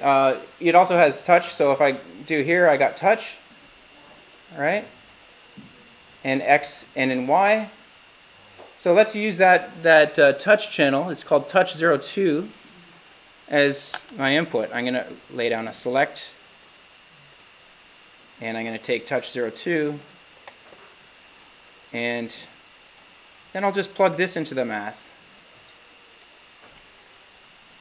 So now I'm controlling it from my phone in a somewhat interactive manner. You're always at the mercy of Wi-Fi when you want to go Wi-Fi, but it's pretty quick to get your phone connected to touch. So, no, I haven't figured out a way to do that. No, it's just on the Wi-Fi. Yeah, but a lot of applications like Resolve uses OSC, Reactor, Ableton, all these things are going to use OSC, and in that case, I would definitely recommend using a LAN if you're doing an installation, because Wi-Fi will always screw up on you when you least expect it. So, as we just demonstrated.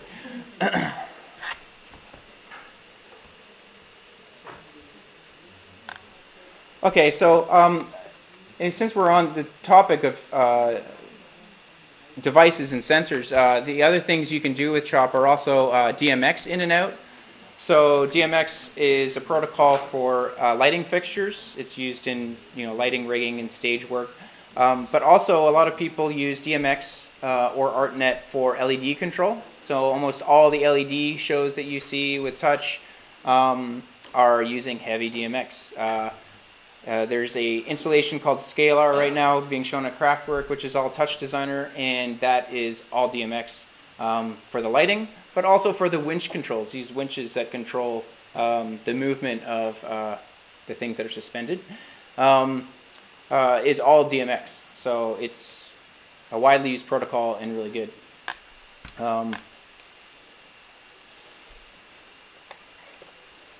So I'm going to just connect this guy back here.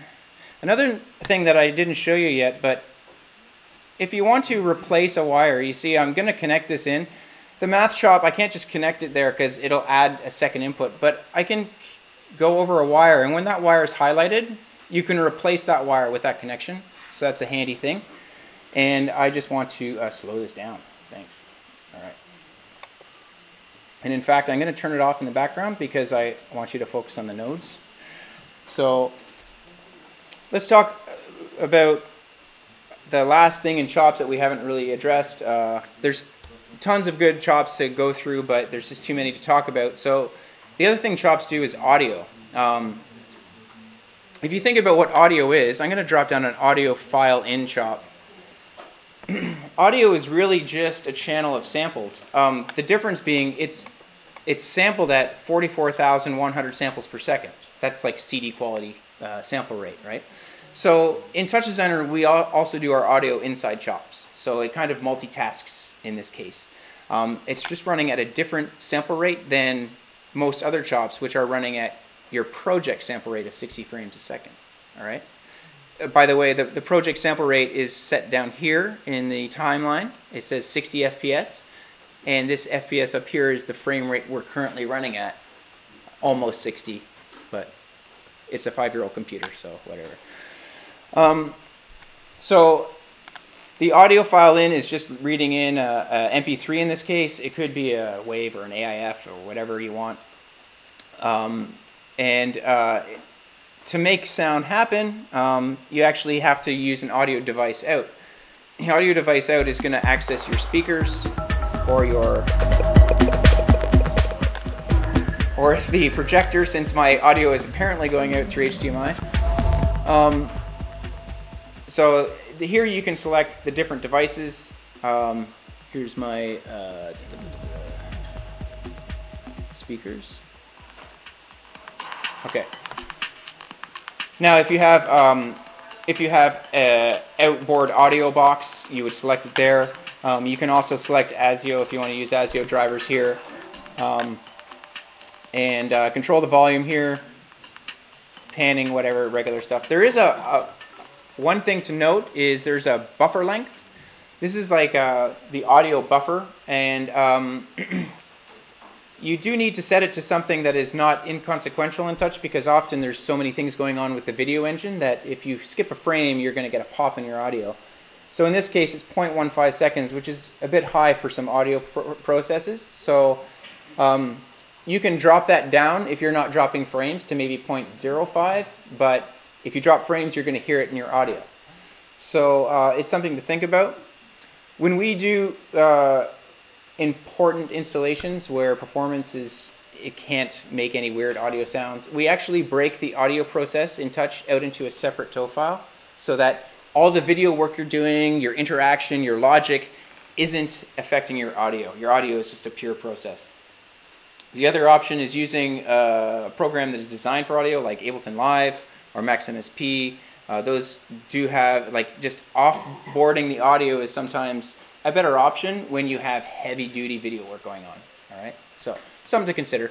But if you are doing audio in Touch, let's just look at some of the other things you can do.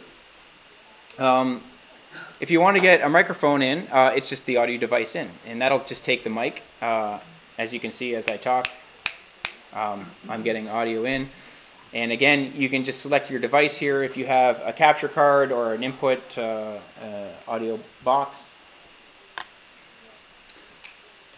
And there is a bunch of filters that can be used for audio. If I say insert operator here, all of these ones that are prefixed with the word audio are sort of specially designed to work with audio at the sample rate audio is imported in.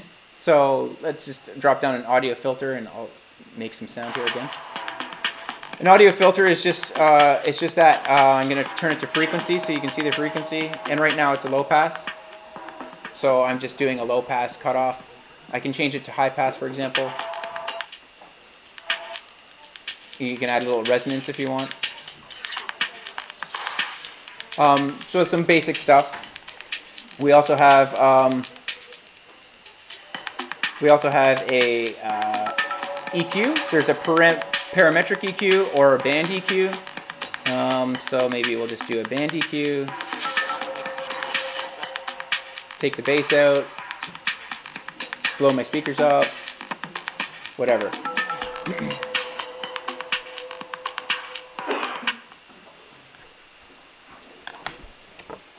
So what we could do here is actually, we could make a little audio analyzer really quickly, right? So let's try to do this. It's just a good exercise. I'm going to get rid of this audio band. And I'm just going to have, I actually don't need this audio device out either because I'm not going to listen to this output.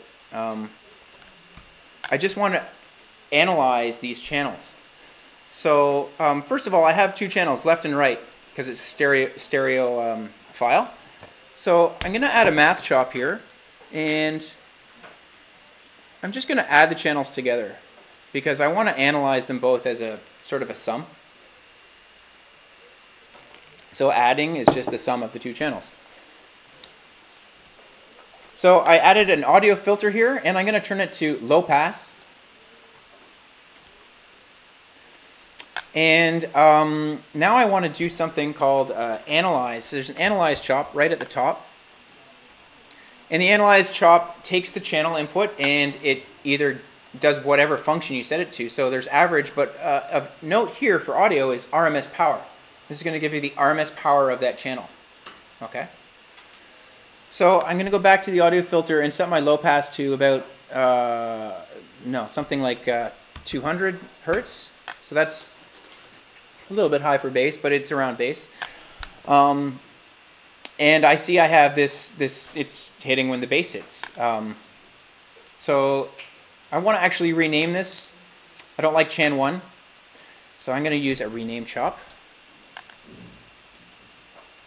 And I'm going to rename this channel to low, just low, just so I know what I have. So let's do this for mid and high as well. I'm going to hold down Shift and select all three nodes. And I'm going to copy and paste twice.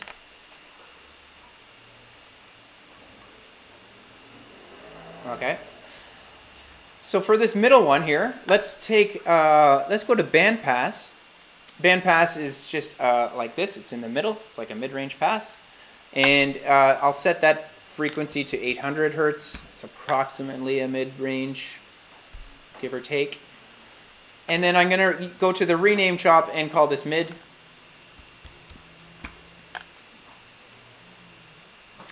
And then the last one, I'm going to make it a high pass. And let's make it 1,000. No, not 1,000. Maybe 2,000. Definitely not 200. Okay. And rename, I'll just change to high. So I now have these analyzing chops giving me the low, mid, and high RMS power of this audio file. All right. So what I can do now is I'm going to add a merge chop.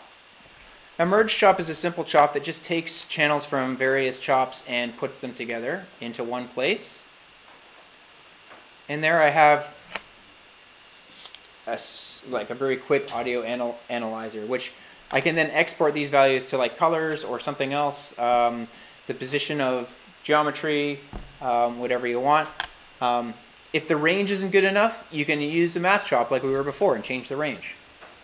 Or perhaps, maybe back here earlier, in this math chop, you could go to the multiply page and use a multiply, and this could be your gain. Because a gain is just a multiplying of the values. So, okay. What's that first math chop doing? The math chop I set, sorry, I didn't really explain what I did. I took the combined channel parameter and said add. So it's taking the two channels input and combining them. Yeah. So there's other ways of doing it. Like if I had have taken this other input here and put it in, now I can use combined chops. This is going to take two different chops and I can add them together. So it's adding my microphone input to the audio now. All right. So a few different options here. The math chop has all sorts of goodies, and it's so commonly used. You use it all the time to massage your values. So there's lots of good stuff in here. So that's pretty much it for audio. I'll show you. There's a couple more nodes that are of interest. The audio spectrum chop, if I just plug in my audio here, this gives me basically a visualization of my audio spectrum, which can be used for creating lines, creating graphics, and stuff like that. It's doing an FFT on your audio and getting the the intensity of all the different frequency ranges. So it's nice for visualizing. If you're really getting into using a lot of audio sources and mixing them together, like you have a sort of a game system and there's all these sounds popping off and there's background track and there's voice coming in on your mic, you might be interested in the audio dynamics chop. That's because it has a compressor and a limiter built in. So wait a second, let me just connect that. On the compressor page, you can turn on the compressor and just make sure things don't clip. On the limiter, if you have a whole bunch of things coming in together, you can just limit things from blowing up speakers, etc. There's a bit of a post operation here which allows you to fade in your mix and out your mix. So for those that need compressors and limiters, it's there. And I think the other audio chop that you really need to know about is the audio movie chop, because if you want to play the audio from one of those movies that we were playing earlier, you need to do it in chops, right? So let's bring in a movie from Tops. Tops has no concept of audio, so you can't just play out of a top. It's just for 2D images. So we'll lay down a movie file in Top, and I'm going to go to one of the movies that I gave you guys. I don't know, I'll just pick any one. They all have audio, so it doesn't matter which one you pick. And then the audio movie chop is looking for a certain it's looking for a certain movie file in Top. So I can just drag my movie to that parameter, and it's pulling the audio out. And I can just drop down an audio device out.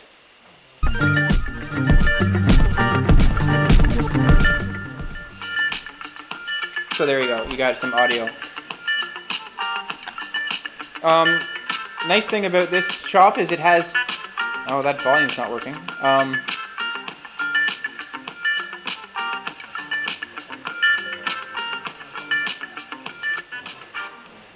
The audio movie chop has this audio sync offset parameter. So this is handy when you have like some HD movies have the audio offset because it wasn't encoded properly. You can just fix that easily with this.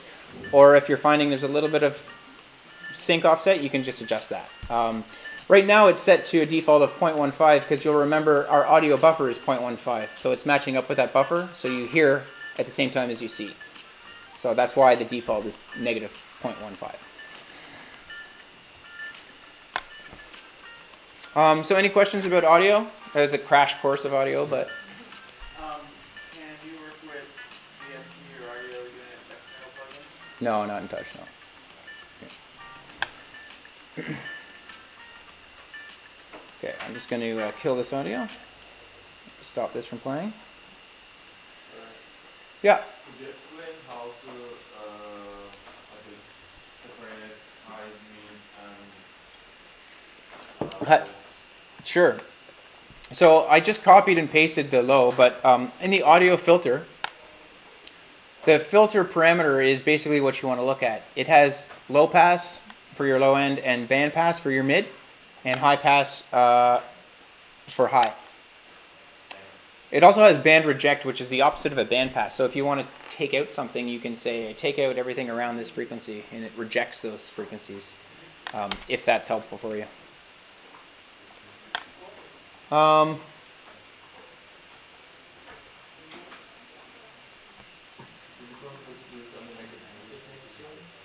what? You can analyze the audio and make your beat detection in chops. We don't have a beat detector chop per se, but I've seen many built in Touch. So yeah, you kind of have to build that, looking at your RMS value and then finding peaks, and then you count your peaks per minute.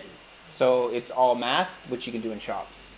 So in fact, I think if you looked on our forum, up here in the top, there's a forum button. If you search forum for BPM detection, you'll find two things. I think you'll find an example from a long time ago that sort of works, and you'll find a lot of people complaining there's no beat chop. So look through our forum and find what you can. But I think there's an example there that does some rudimentary beat detection.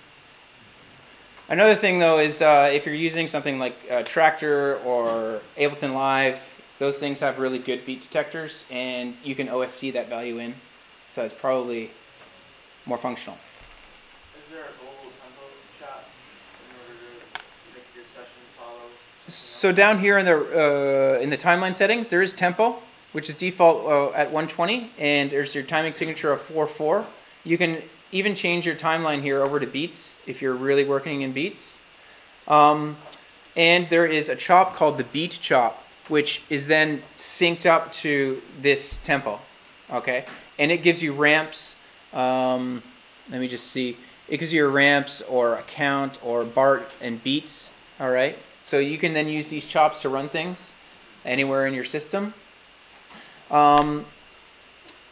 If you're using Ableton Live, you want to use Ableton Link chop because you're just syncing right to Ableton, and Link is linking the TouchDesigner session with Ableton.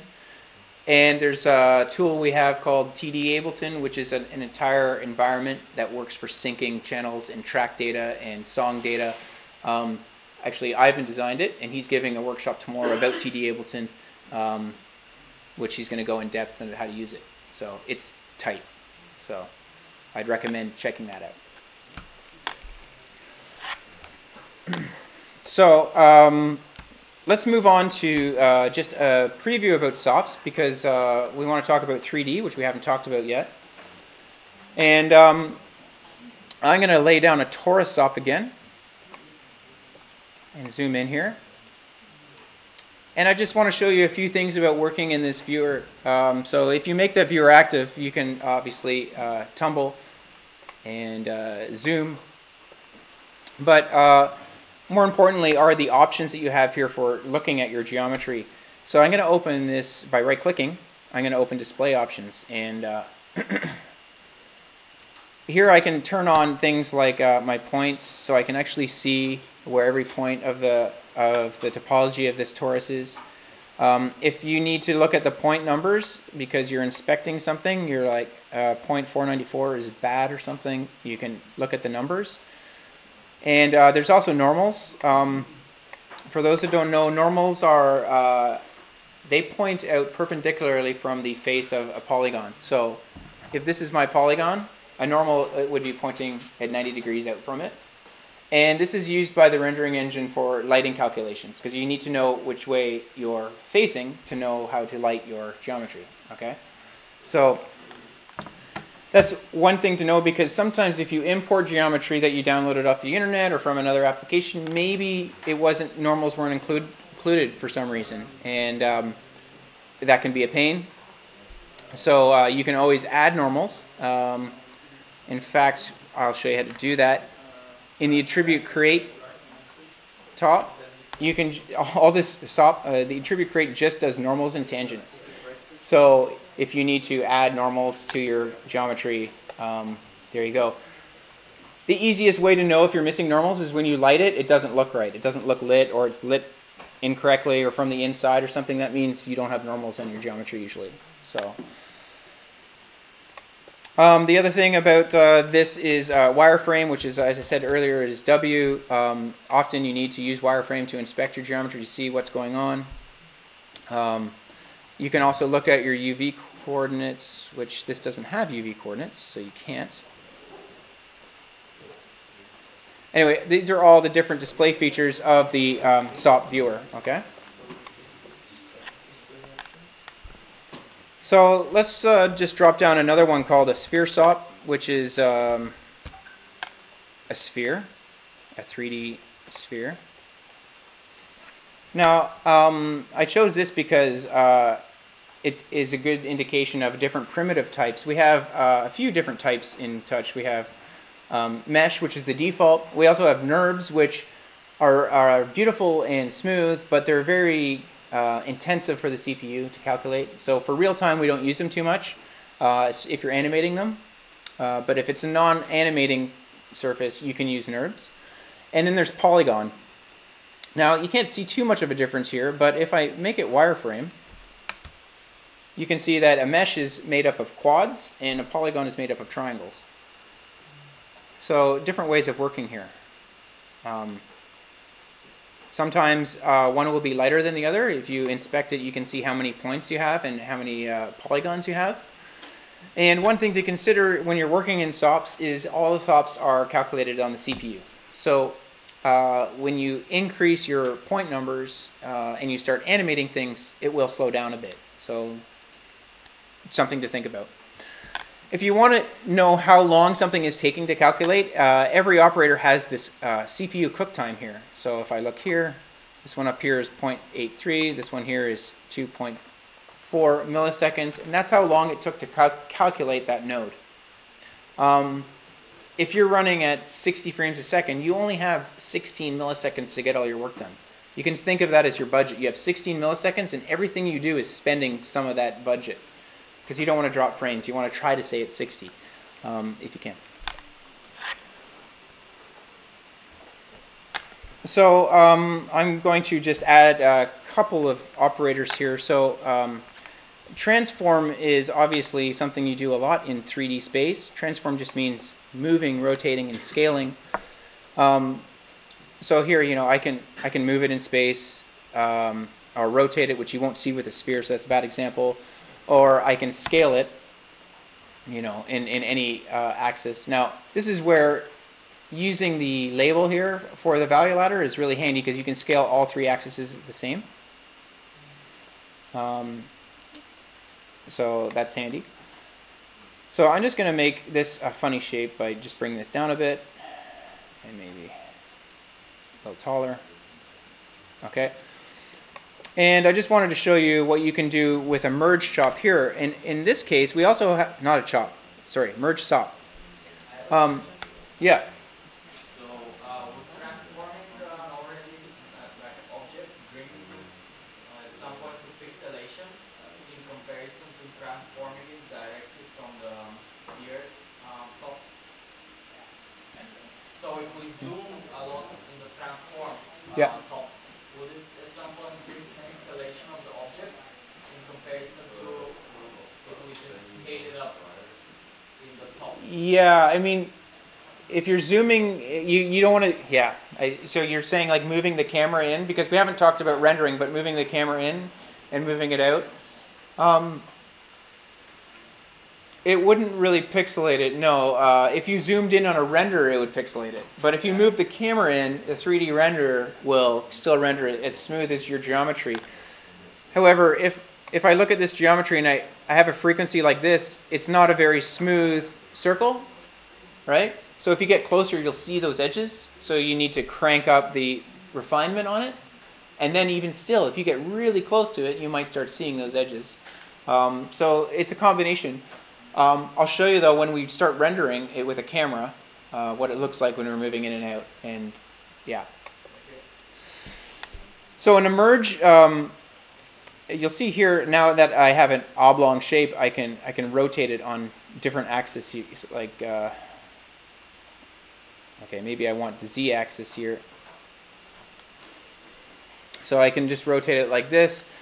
Now, if I merge two things together, I'm basically putting them together as one. Oh, I almost have Saturn there. You're putting it together as one object, and now you can transform those things together.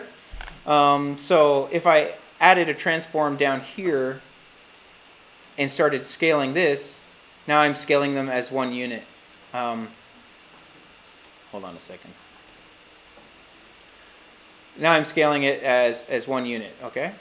So that's just a way of grouping things together to act on them as a group. That's, yeah, just it's handy to know. So another one that is super commonly used is a grid, because a grid can be used for anything. You could maybe make this as a virtual screen in your 3D space and put a movie on it, or it could be a ground plane. It can be used for all sorts of things. And like the noise chop and the noise top, we also, of course, have a noise sop because we're noise freaks at Derivative. So here we have a noise sop that is just taking your geometry and using a noise pattern to move the point position. Now you'll notice here, though, that I have normals here. I can tell by middle mouse clicking, and I have this N, which means normals, and it looks like it's lit, but as this moves, I don't see the lighting working properly, and that's because all I'm doing is moving the point position. I'm not calculating the normals again. So this is a case where after I've animated it and moved it, I want to calculate normals again. So I'm going to use an attribute create and turn on normals, and then you can see, oh, now actually the lighting is working as well. So that's often something people don't notice with adding noise to their geometry, is that your normals are lost just by moving the positions. Yeah. Can you ask Ivan, just because it's probably... I have one problem that I'm adding the transform. It's Sure, sure.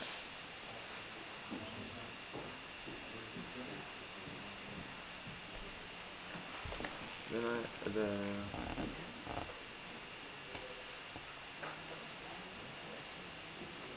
Yeah. Nothing's connected to it. Just connect something to it. this one is a... That's the bug or something. Because right now it's an error, so it shouldn't be doing anything. Okay. It's interesting, but there's no data in there, so it's getting something from somewhere. Okay. Yeah. So if you connect it, it should clear that, right? Yeah, then it's connected. It's working. Yeah. Okay. Cool.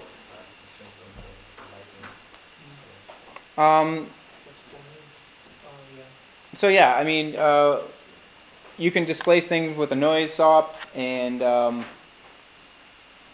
that's sort of interesting. So maybe I could take my sphere sop from before and wire it in and see what it looks like. Okay, that's fine. I'm going to delete this stuff from earlier. There we go. Whoa, sorry about that. So there's another tip. If you have something selected and you want to find out, remember I pressed home for homing everything, but I have that node selected and I want to jump to it. So if you press Shift H, it'll home right on the thing you have selected, which is really handy when you have a big network and you've lost where you are. So anyways, let me see here.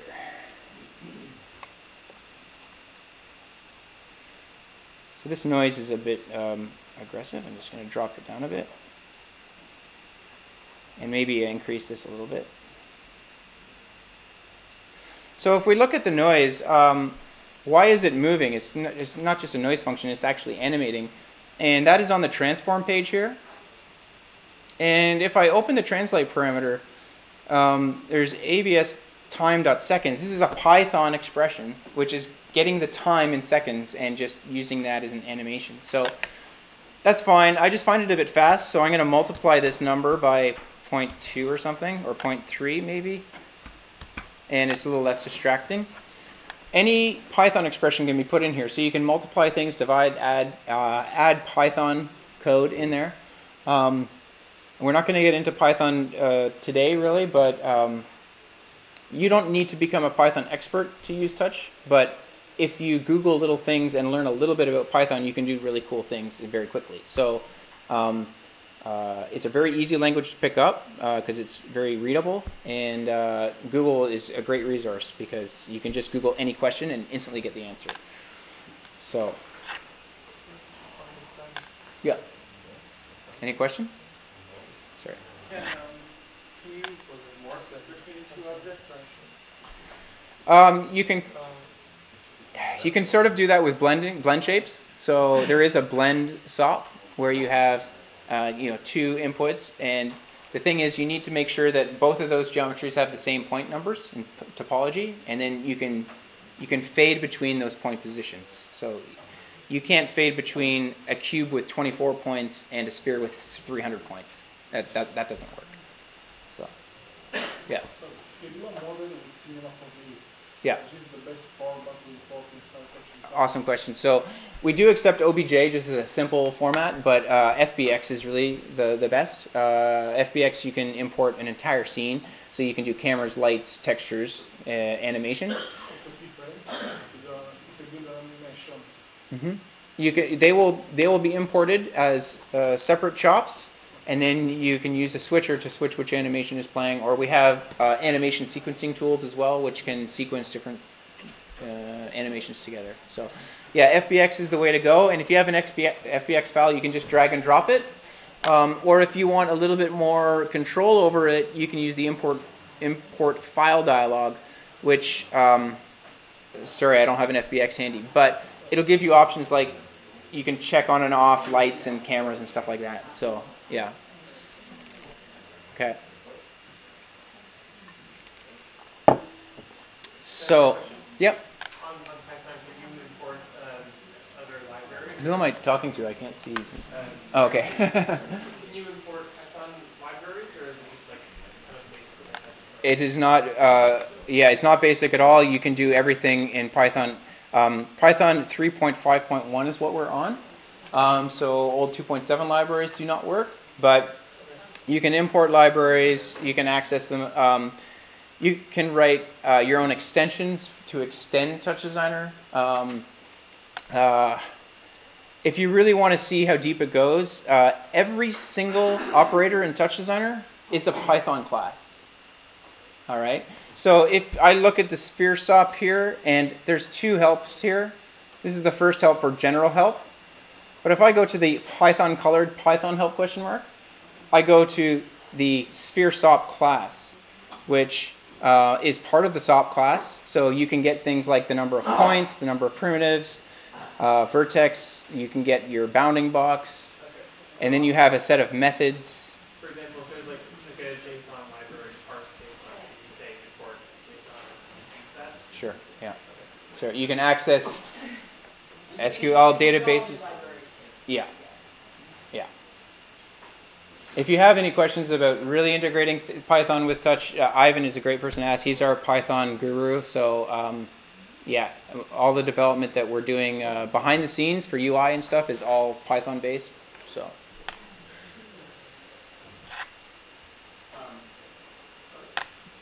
Yeah.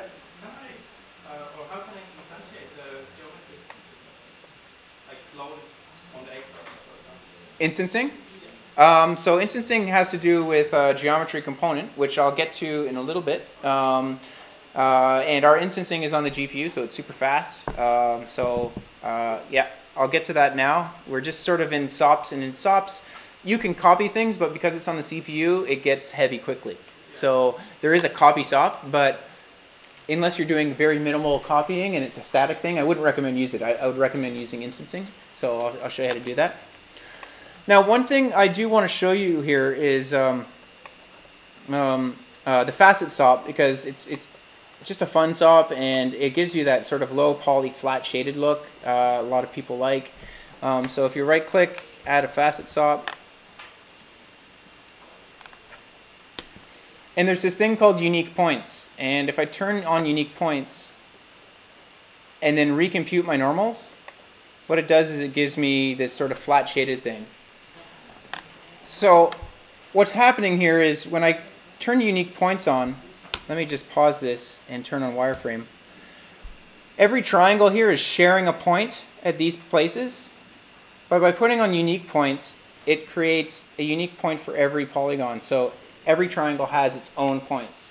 So then when I recompute normals, it gives that polygon a flat shade. It doesn't interpolate the lighting across it. So you get this sort of geodesic low poly, lo-fi look.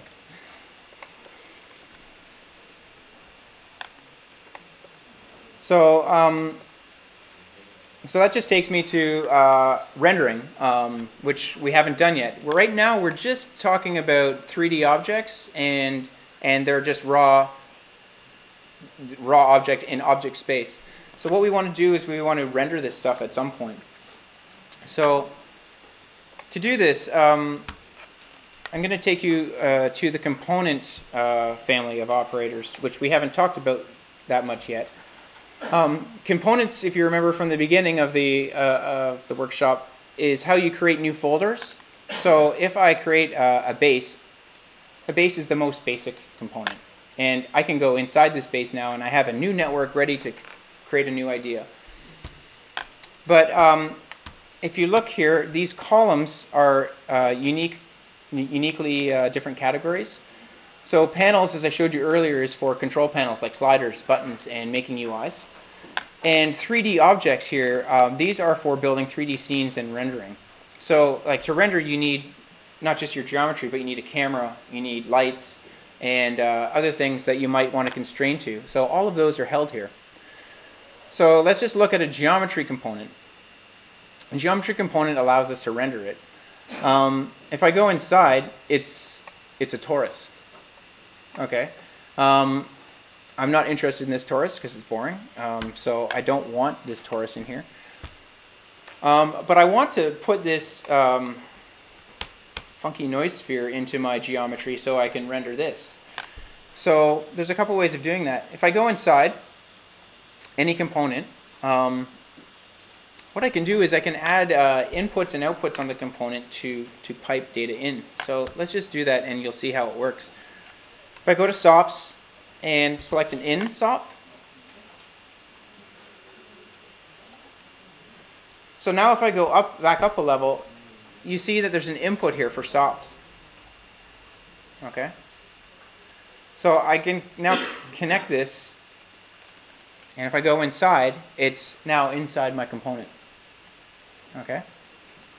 And likewise, I can also add a out SOP. And every family has these in and out operators, because you could do this for chops or tops or DATs. You can send data into a component, work on it like a black box, and then spit it out the other side. All right, so you can make like a plugin basically, or an effect. So if I go up now, I see that I now have an output connector on this node, and I could add another SOP and keep on going down the chain. So yeah.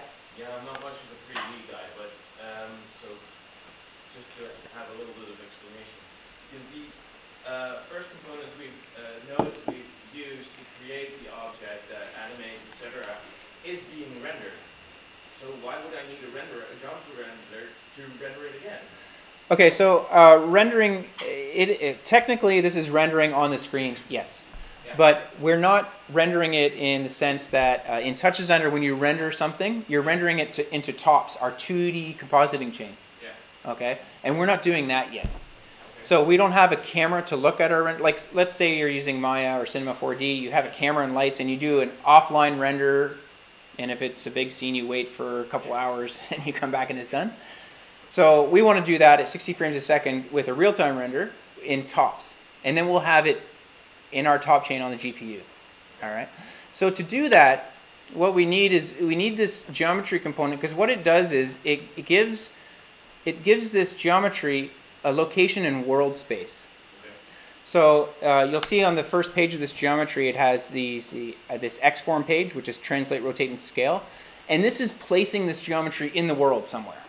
Right now, this is just object space. It's just sitting, like this is just an object at 0, 0, 0. I can't really move it around the world in a scene, right? So by giving it a world space, now the renderer knows where it lives and it can render it. The other thing the geometry component does for you is it has a render page here, which allows you to apply material. So when you want a material, put something on your, you can put a material on it. All right? So this is all fine and dandy. We have it going into our geometry component, but we still don't see anything there. And that's because I missed one step. And on every SOP and geometry component, we have these flags for rendering and display.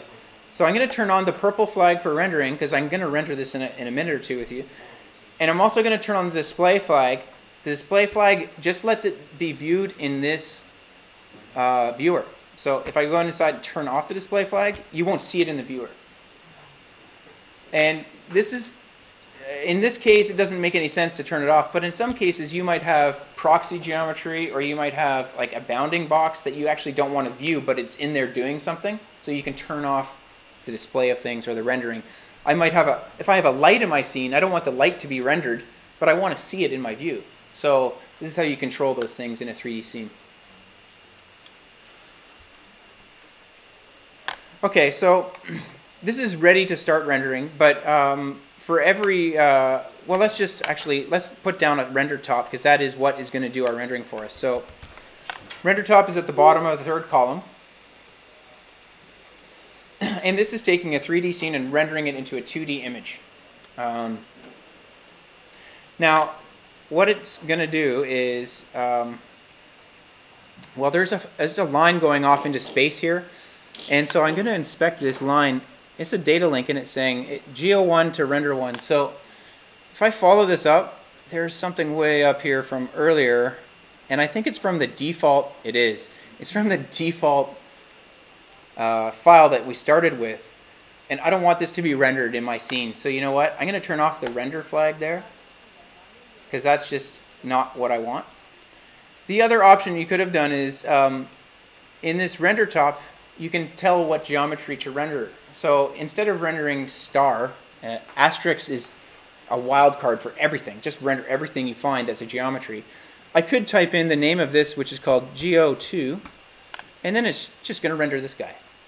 All right, so you can do either or, control it with flags or control it with this parameter here. I could type in Geo3 if I had a Geo3 here, and it would render both of them, etc.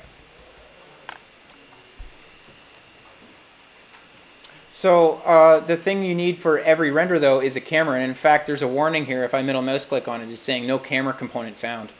So obviously your rendering will be undefined. So let's add a camera component. Under components, we get a camera.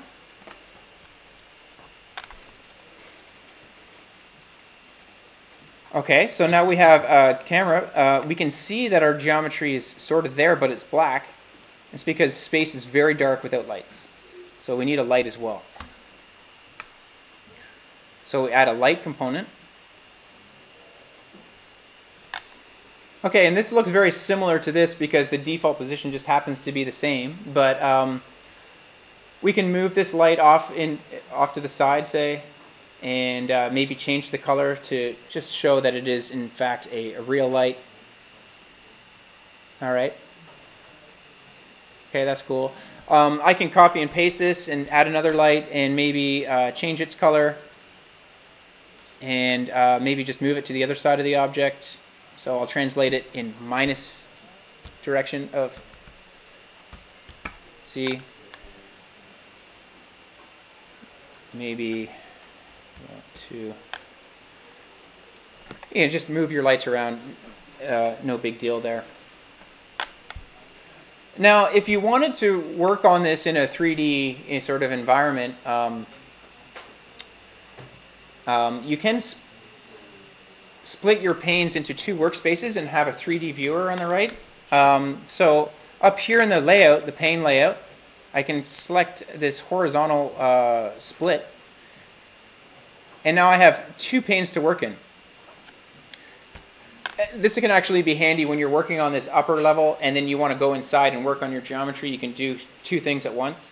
But in this case, I was interested in showing you how to get a geometry viewer here. And this drop-down menu at the upper left of any pane allows you to select different types of viewers. So I'm going to select geometry viewer. And now I can see my scene, and wow, my lights are really far off in space. But so I can move these a little closer. Yeah, absolutely. I'll do it all over again just to start from scratch. So I went up here into the pane layout, and there is a bunch of different configurations of your workspace. So this vertical split, if you click it, it gives you a left and right. All right. Now, if you don't want this, the right end here has this menu where you can close and split things again. But for now, I just wanted to change this to geometry viewer, and then you can look around your scene and check out your lights. Maybe I'll.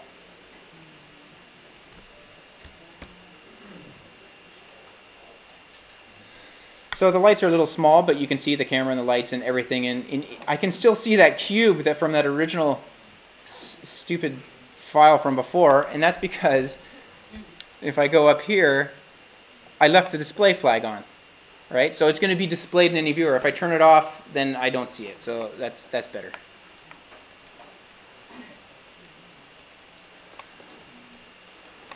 Okay. So that's just a way of interacting with things, and if you want, you can grab a light and let me just see here. If I grab this light here, I can press the W key, or sorry, is it W? Not W. It is the E key, and then I can actually move this light.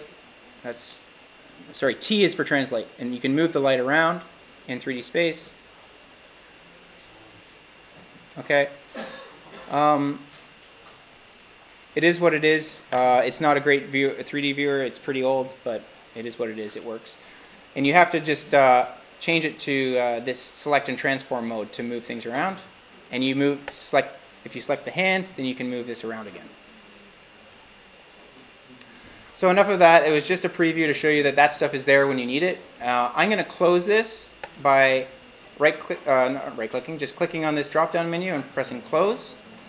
Or you can also click this single pane layout here, and that works. If you were to like export these images and make a movie or something, is this where you would do that? Yeah, so now that it's rendering, we can export to a movie. Any top, actually, you can right-click on and just say Save Image, and you can save a screen grab. And that will save, like 60 images per second or just one? That is just one. If you want to do a movie, there's two options for you. There is a movie out top, which has all the gory details. Or if you want to do a high-resolution, non-real-time render, like let's say you want to bump this up to 8K and do a rendering, then you can go to File and Export Movie. And this is a non-real-time rendering. All you do is drag in this and set up your settings, and then press Start and go. It is based on the timeline. It's going to render on a timeline a certain length. So it's not for real-time rendering. Just, yeah. So I'm going to move a little faster to get through a few things here. So one thing we haven't done now still is added a material, right? So materials are called mats. And I'm going to select a Phong material.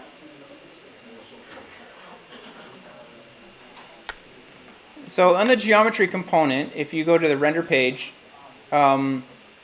just go to, you can drag your material to the material parameter. Or you can type it in, Phong1. And that works. And the material lets you control all sorts of things like, okay, I can just control the diffuse color, right? or I could, the specular color. Now specular color is highlight, so when you have something, maybe if I turn off my facet, you see this highlight here where it's shiny? That's the specular color. So if I boost that up, you'll see, oh, it's stronger or less strong. Or you can actually change the color from white to some yellow color or something. And right below that, there's a shininess parameter, which controls, you know, how shiny it is, if it's like a flat, rough surface, or if it's a shiny, plasticky surface. I'm going to back off the color of this and just make it gray again. So the other thing you can do is there's all these map parameters, and these map parameters are for texture maps. So let's say we have a texture map, which is just a top, right? So let's go and get a top, and we'll get a movie file in, which is at the bottom of the second column. And actually, a banana is totally fine for this example. I'm just going to drag the banana onto the color map. And you can see I have a banana now down here as my material. It's a deforming, warped banana, but it is a banana. All right. Maybe a movie's more interesting, so you can go in here and grab one of the movies I gave you, or any movie you have on your system, and now you have a movie texture playing back on your 3D surface. Great for abstract blobs of spheres, but I mean, it might make more sense if you had it on a grid and you were doing some like 3D visualization in your 3D world of these different screens. You can map these playing movies to all these grids, right? Can you map a movie to a light in order to like visualize projection? Absolutely, yeah. The light here has I think it's on the light page, a projector map, and that takes a top, so that will shoot out your texture out the light there. Yeah. So you can do that to simulate a projector in your scene, or you can do that to actually texture things in very interesting ways. So I should say too that the light is where you control shadows, which are off by default, but if you wanted shadows in your scene, it's on the lights, because for every light you need to turn on is it a shadow casting light? I'm not going to get into that though, because you can explore that on your own. So I'm going to remove that movie. I don't need it for the rest of this. I just wanted to show you that. Now, more interestingly, I want to show you another material called the PBR mat.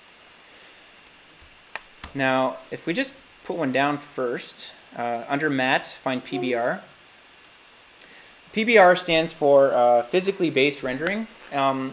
It's been around for a while, but it's actually new to TouchDesigner 99, this version, so it's only been in Touch for a year or so. And physically based rendering means it looks at your environment. You set up an environment light that is basically the lighting of your environment, and it samples that environment to see what the lighting looks like. And it also uses more physically based attributes in the material. So if you look over here on these parameters, there's things like metallic, roughness, ambient occlusion, and things like that, which are more about physical properties of the material. So let's just apply... First of all, I'm going to take my lights and make them a little whiter so that we can see the colors for more of what they are. So I don't know if you change your color, just knock down the saturation a bit. Okay, that's fine. So what I'm going to do is apply this PBR material to my Phong, and it instantly gets dark because it needs an environment light to actually work. So let's go under components and find environment light. It's right in the middle. And we'll add an environment light. Now the environment light, there's some noise and junk going on, but the environment light doesn't do anything unless you have an environment map. The environment map is basically, it's like looking at a sphere out in your environment. So if we had an environment map for this room, it would look like a 360 sphere of this room. And the renderer would sample all the positions to find out your reflections and how it's lit. So I included in the folder I gave you, under the media folder, in the HDR subfolder, this environment map image, which is an HDR image. I'm just going to drag and drop it in.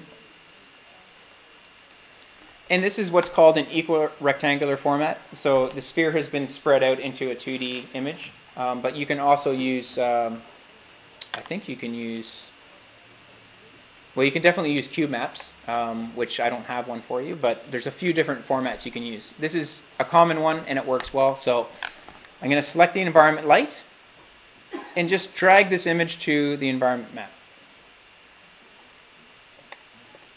Okay. So you'll see the warning went away on the light. Yep. I have a question. Where we can find like this kind of files? Because I would like For this? shaders, Yeah. and I need this kind of file in order to use it. My best friend is Google. I just go Google and wait a second. There is a really good one. I wonder if I'll find it here. HDRI Hub is pretty cool. You can actually render your own in TouchDesigner too, which is, yeah, here's a whole bunch for download. These are all equal rectangular.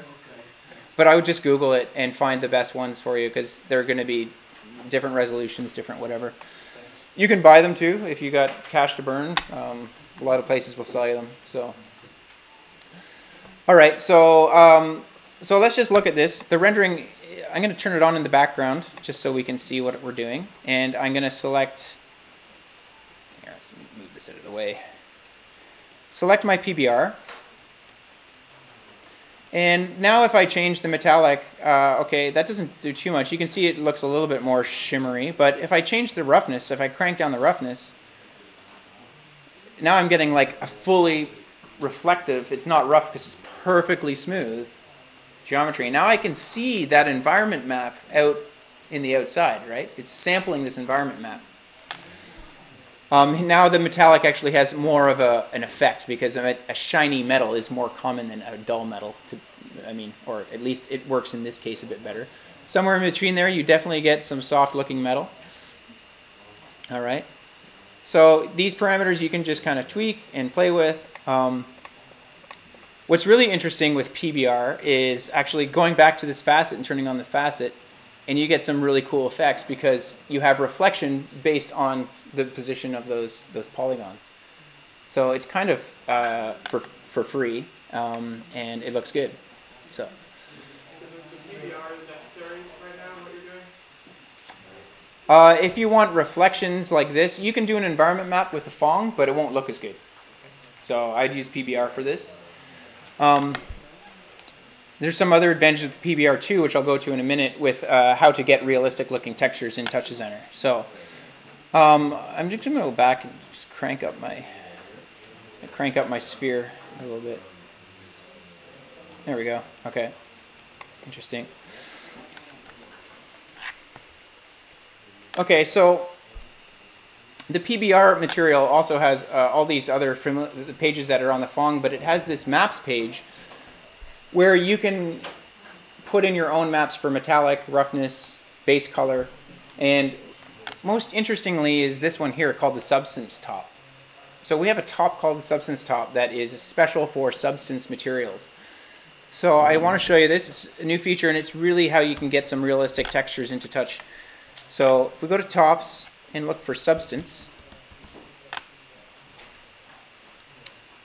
we get substance here, and I'm just going to put it here beside my material. And all I need to do is drag it and drop it into that substance top parameter. Okay. So what's going on here?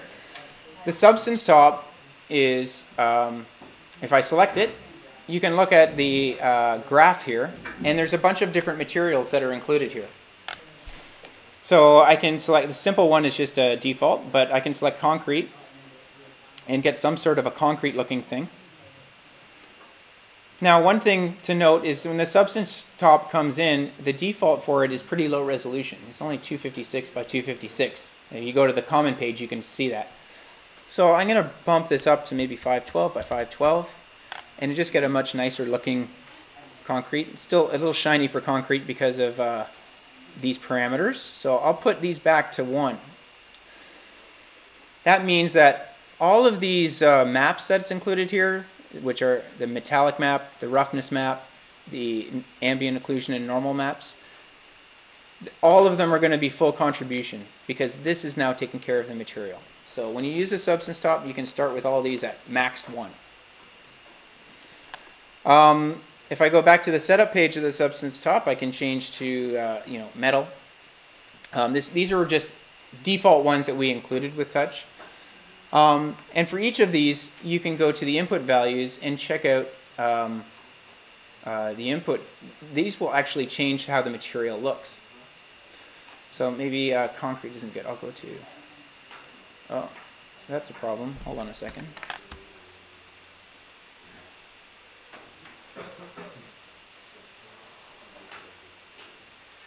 Okay, metal's now working, I think. Yeah, maybe. Actually, that's not working. All right. Okay, that's changing to check. This is not updating for me. I don't know why. I'm sorry about that. Oh, there we go. For some reason, I have to just press. Now it says checkers. Okay, strange. So checkers is a fun one. It's just a checker pattern. Now, if I go back to metal, maybe I can get where I'm trying to go here. Yeah, so in this case, I can control the dirtiness of the metal, make it more shiny, and make it a little more rough or more shiny here. You can really control all of these colors. Now, these input values can't be animated in real time because what it's doing is it's actually recalculating these PBR textures. So it has to recalculate 6 times all those textures. But that's fine. That's not the purpose of these. These are really to set up a material and to get in realistic materials from other applications. Now, why it's called the substance top is because it's actually taking a material file from a different application called Substance Designer, and I don't know who is familiar with that. But it is a material authoring software, as you can see there. Heavily used in the gaming community and other real-time workflows. But basically, it's a material editor, and it's node-based as well, so it's pretty fun to use. And what authors of these materials can do is all of the parameters that they use to create this, all the adjustable parameters for the material, when you export them from here and load them into the substance top, all of those things show up here. So you can interactively change your material without having to go back to Substance Designer. You can just change them here. Now that's why they're not real time. They're using the Substance Designer SDK in the back end to recreate textures. So unfortunately, you can't animate them, but unless they're maybe very small resolution. But the point is you can get amazing looking realistic textures from Substance Designer and the community. They have a community here called Substance Share for free and Substance Source for buying. So, for example, I'm going to go to Substance Source here, and if I can remember my login.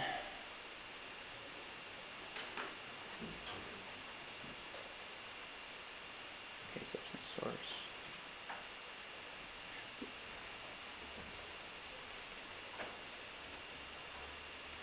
Okay. And there's a couple of free ones in the source, and then I'll show you the Substance Share. There's hundreds of free ones. So if I go to free assets here, these are all just a couple that they tease you with so you can buy all these ones for money. But let's just go and get Iceland Grassy Cliff. Fine, that's great.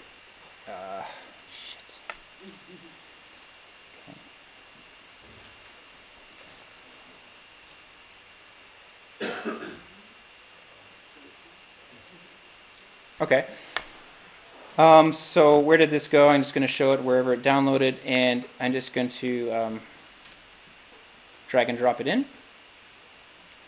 It drops down as a substance top. All right, right from the website Substance Designer. You can export these as well.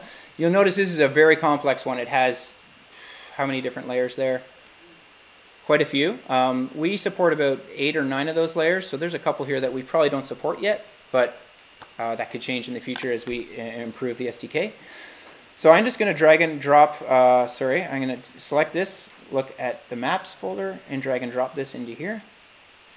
Okay, let's turn off some of this stuff just so we can look at what we have here. So it's low res because it comes in at 256 by 256, but let's make it pretty by jumping it up to 1024 by 1024.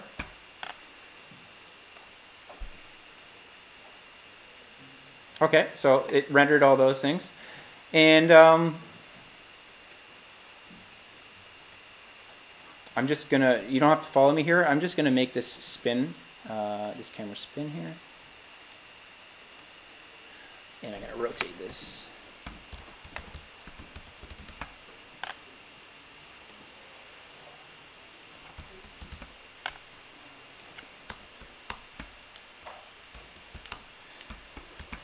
Okay, sorry for that. Just wanted to get some rotation going on my camera. So here I have this, I guess this Iceland rocky cliff. And if I go to input values, these are all of the parameters that the author had included in this material. So if I don't want any mud here, I can take the mud and put it to 0. And it gets rid of the mud after it recreates all those textures. It's taking a little bit of time on my computer because it's doing all 16 or 12 of these textures. And my computer's 5 years old, so sorry about that. But I can maybe increase the growth amount to 0.9, and you'll see that there should be a whole bunch more of this grassy stuff, or there's more of that grassy stuff. Okay. You can control the height, you control the glossiness, you can control any settings that the author wanted you to control. So it's pretty cool. Now, there wasn't that many here that were for free. So if I show you the other site that they have under content, oh, come on.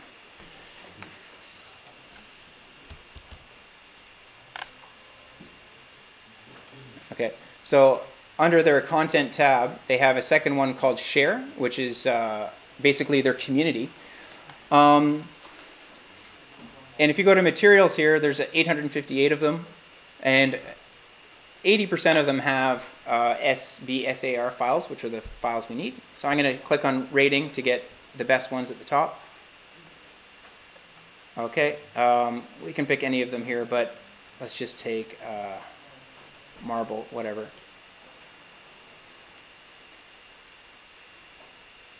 Wow, they don't have a single sign-on system. Okay, so let's see where this went. Just gonna, excuse me while I extract.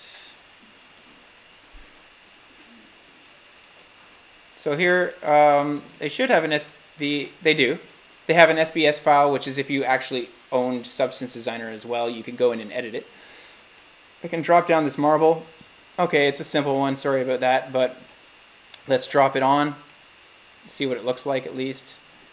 Okay, it's a bit low res, so again, I would have to go in here and crank up that resolution to make it look a little nicer, but I mean, you're getting materials for free here, and we are a small team. We didn't have time to make 500 mats in our thing, so we decided to support this protocol, or I guess this application, and the community there is very vibrant. So we think you can find a lot of great looking materials from them. So, yeah.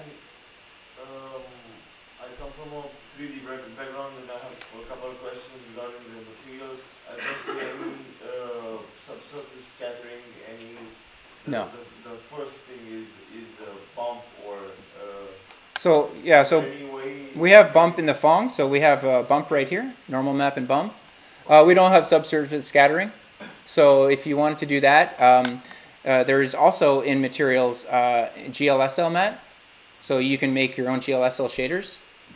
Oh, that's cool. Yeah, so you can make awesome stuff in GLSL. However, it is real time, so some of the stuff you might be familiar with in 3D, like non-real time rendering, is a little impossible to do in real time. Some of it you can, course, but yeah. yes, you know what I'm talking about.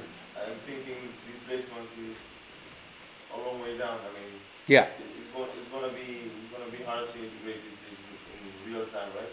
Some things, yeah. No, displacement you can do. Displacement you can do in GLSL. Yeah, no problem. And there's actually some really good examples on our forum of displacement components. So I'd check it out. Actually, also here in the folder I gave you, I think I included it in the extras folder. Noise displacement. This is a GLSL guy I did for our GLSL introductory course. So this is GLSL displacement, and this is 1,000,000 points in this grid. So it's super high res and very beautiful. So you can do stuff like that on the GPU. Yeah. So another question was maybe import some materials besides SBS from other 3D packages. So We don't have any support for that. It's just Substance Designer, and it's actually a pretty new feature. It came along when we did PBR, so it's been around for 1.5 years. So we've just started there. Yeah. So you can quite easily convert GLSL shaders you find in like ShaderToy and stuff into TouchDesigner. You can 5 to 10 minutes. You can get almost all shaders working. You just have to change a few things. So that's the workaround. Yeah. I mean, I'm just gonna export my maps and just gonna create GLSL. So the other thing is, if you're coming from Houdini or another thing, that's why we expose all these maps here, right? Yeah. So all these maps, you can render out all your passes. And one more thing that's very interesting is that, let's say I go, okay, this guy here. If I don't like the way that one of these is working, let's say I don't like the way that the color is, right? I can use a substance select top. Okay. So isolate the one that Just the one channel. Okay. So this is my base color, and now I can use tops to totally do whatever I want. Yeah. So I can do like, let's see if I can HSV adjust this and change the saturation and change the color like this. All right. Yeah. And now I want to put this back into the base color, override the base color. Boom. Yeah, so you can do all that on the GPU. Pull it out and then do some top work and then bang it back into the material. Super useful on site at a gig or something like that, where you don't have anything else. Yeah, you don't have your 3D or your Photoshop artist with you. You know, you can come in there and do a little tweak, and yeah. I noticed this is another one. I noticed luminance channel. I think in the phone, you can use that to light your scene with other objects, right? I don't. Create light bulbs, let's say. We do not have self-illuminating objects, no. You'd have to use a light right now to fake it, unless you did it in GLSL, and then you can illuminate anything you want. So there's a couple examples Matt Regan has in our forum of a system where he has all these lights, but they're actually little spheres, little globes that are all emitting light, but they're technically GLSL lights, and they're floating around and doing that thing. So, yeah. Yeah. So how, I mean, your frames are now dropping to about 30, 35, yeah. Which is impressive. Considering the resolution you're pumping into this. Mm-hmm. But how would you compare, in performance-wise, GLSL versus substance shaders? It depends on how good your GLSL code is, first of all.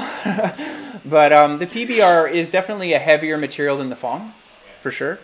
If you're doing PBR-like stuff in your GLSL material, you're not going to get any faster, because I'll show you, like, all of our shaders are actually GLSL. So if I take this FONG material, whoops, or the PBR, but if I take the FONG material and I want to know the GLSL code and I want to start editing it myself and tweaking it, you can select it and you can go to Output Shader. You can go to Output Shader and then select OK. It creates a GLSL map for you with all the code. This is the code that we have in here. All right. And what's really powerful about it is that if I if I say I've put a movie on here, so I have a color map here, and I have a bump map here, and all this stuff connected, and then I output it, the code is going to include all of those inputs already, all those sampler inputs. So you don't have to learn how to bring in an input. You can learn just by experimenting like that. So it's a great way of learning how to use GLSL in Touch. And if I did the PBR one, it would have all the gory PBR equations in there too. So you could go in there and tweak it yourself. Yeah. So, so to answer the question, all of our materials are GLSL. They're just wrapped in a parameter thing. So, yeah.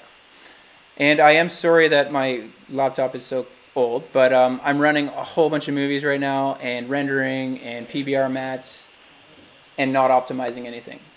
So. And as a, well, just a follow-up question, how can you do that the other way around? So can you make, like, sort of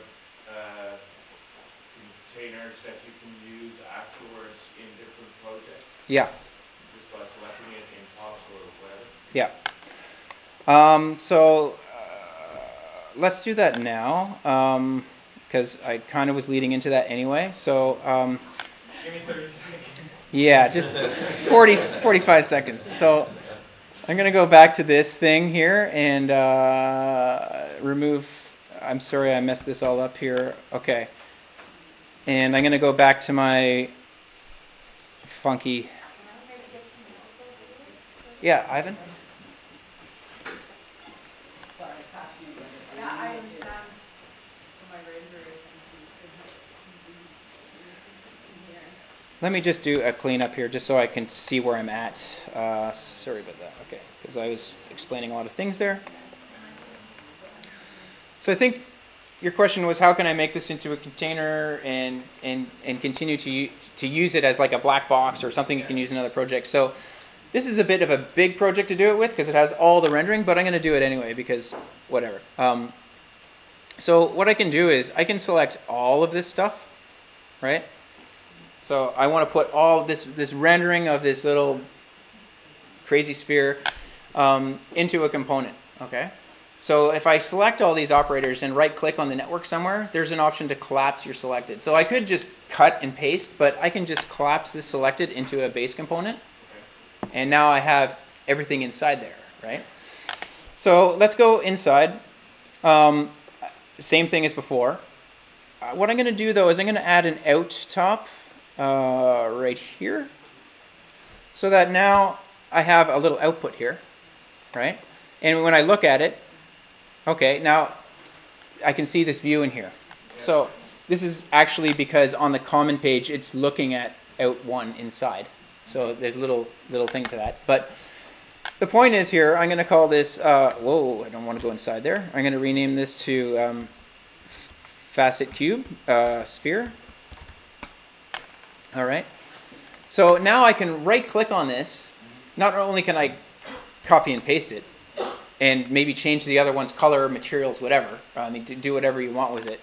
I can right-click on it and say Save Component TOX. So TOX is our file format for a component, right? So I'm going to save it right into my folder here. So now I can be working in another area entirely. Let's say in here in a world, totally different project. I can go back to my file. Here's the facet sphere TOX. Drag and drop. Okay. So there you go. Also, if I can, okay, let me just open this. The size of this, because it's all procedural, is tiny. It's 4K. You can email this, send it in IM. You can send it easily. So there's no, I'm not including the movie in there or the image. This is just the procedural part. So it's easy to send across to other people. Is there like a global user folder where you can put them so they are addressable through the UI? I would start my project by saying create project folder. Okay. Yeah, but you would have to send people the assets if you transfer a whole project over, not just the file. Yeah. Is there a way to compile all used assets to an exported You mean go through the file, everything, and no, there's not like you go gather everything and bring it in? No, no. I recommend when you're starting a project to create a project folder and have an assets folder or media folder. And in fact, when you do say create project here, we prompt you for the ones that you might want, like movies, images, geometry, audio, and you just turn on these if you think you're going to use them in your project, and it'll create the folders for you to make it easy. Yeah, there's a little bit of self-management involved in using TouchDesigner. Yeah. One last question. Yeah. Once you create a component like this, is there a way to expose certain parameters, like the number of facets? Give me 45 seconds. So that is the exact thing I wanted to show you. We have all these parameters that we've included, right? But what if you want your own custom parameters? And you asked also, like, how do I change the range of something from 1 to 10? If it's 0 to 1, how do you change it to 1 to 10, right? So any component that you make, you can add something that we call custom parameters. You can customize it to your heart's content. So for this one, let's do that, and let's maybe control, I don't know, the color or the rotation speed or something like that. So if you right-click on any component, there is a customize component option, which will open up this component editor. All right. So in this little dialog here, there's just a few things you got to get started with. The first thing is adding a page. These are referred to as parameter pages. So we want to add our own page. So I'll just give it a name, like controls, because I'm not being too creative right now. And I click add page, and now you can see I have a new page there of parameters, right? So the first one I'll say is, what do I want to do here? Let's do the amplitude of the noise. So I'm going to call this parameter noise amp. And then in this dropdown is the different types of parameters that we have in TouchDesigner that you might want to use. By default, it's a float, which is just a float slider. Floating number being anything with a decimal. There's also an int, or if you wanted to specify a chop there, or perhaps colors. Let's just do a float here and add parameter. Now, sometimes this happens where it doesn't refresh here. I've seen this, and my computer seems to be a little finicky today. So if you toggle that, it will show up. I just press P to toggle it, and it refreshes. I haven't figured out why it does that on my machine, but if that happens to you, you can just toggle. And this noise amp is 0 to 1, but let's make it 0 to 2. So down here, I can go and change the norm max to 2. And now my slider is 0 to 2. All right. You can also clamp things so that even if people overdrive it like this to 5 or 6, you can give it an upper limit by turning on clamp. Whatever. You can set them up basically any way you want. So let's also add another one. Let's call it color. No, let's call it light color. And I'll maybe set this to the color of one of my lights inside. And I'll select an RGB parameter because it's going to be red, green, and blue parameter, and add it. And this is the same color parameter you're going to see all over Touch. And if you click on this swatch, you get the same color picker and everything. It's the exact same parameters that you see us use in our default stuff for custom parameters. So now we have these parameters. We got to go inside our network and sort of tie them together, because you might be a technical director and making this for the artist to use, and they're just going to use all these parameters. They're never going to go inside and build it. They're just going to use it and set up a scene, let's say. So you're going to go inside and set up your system for them. So to get these parameters here inside, you can go to chops, and we have a parameter, if I can spell parameter chop. If I look at this, it's giving me the noise amp and my red, green, and blue channels from that parameter. All right, so I'm going to export these to all the places I need. So I'm going to use a null chop, as we always do whenever we export. And down here on my noise, this is the noise. So here's the amplitude right here. This is the... Okay, so I'm going to take that channel, noise amp, and export it here. Okay. And then these color channels, I'm going to, let's go back and control one of these lights, the light color here.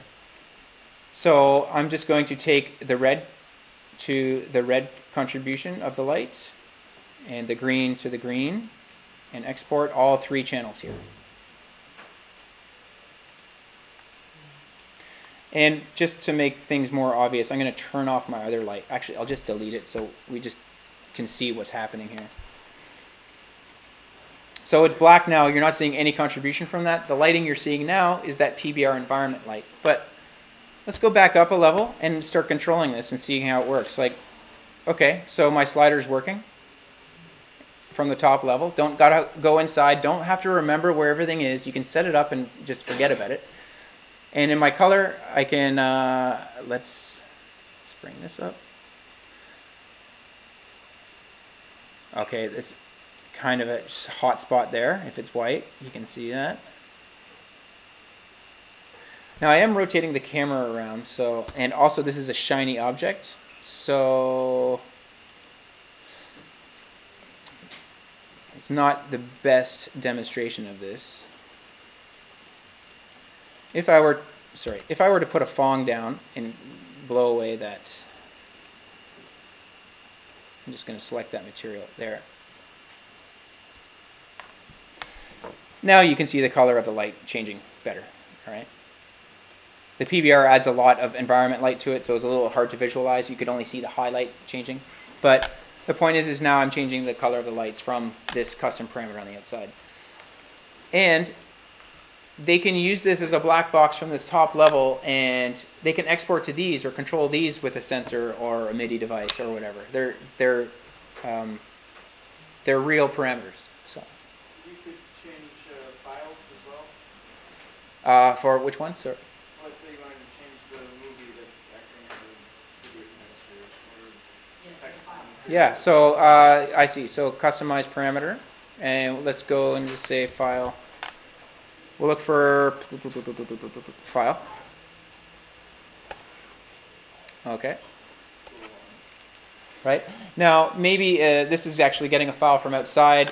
Just to make it easier for me here. Sorry.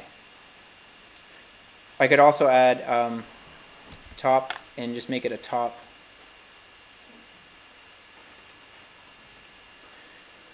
And here, then, if I had a movie like the famous banana here, I could add it to here, like that. Okay?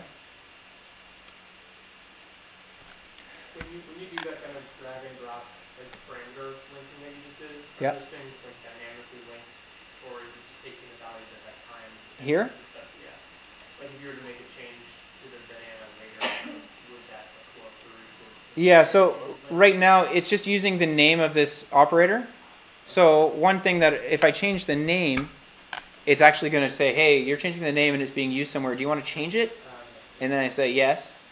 But if I change what's here, it's fine. Like if I put it in a different movie or image, yeah. It's just using, yeah, it's just, exactly. How did you merge all these things to this one base? Because I was clicking the right button, but Okay, so if I was to, any nodes, like let's say I have a banana, and I'm going to make a pink filter, which is basically going to make pink bananas, all right? And I'm going to put an out here. So if you select them all, and then right-click on the network somewhere, you can say collab selected. And then I have my pink banana filter. Yeah. What would be the difference between a base and a container? So base components are the most basic component with no real settings. The containers are a panel type. So all these panels are for UI building, and a container will have a size, and then you can put other panels in it. So if you were to make if you were to try to recreate this in TouchDesigner, I'd start with a container big enough to hold these 2 rows of knobs and these buttons, and then I would add these buttons and knobs inside that container. All right? So containers, I mean, all those panels there in this have a bunch of values such as, are you clicking on me? Are you rolling over me? Where is the mouse cursor on top of me? Because it's all based on interaction. All right.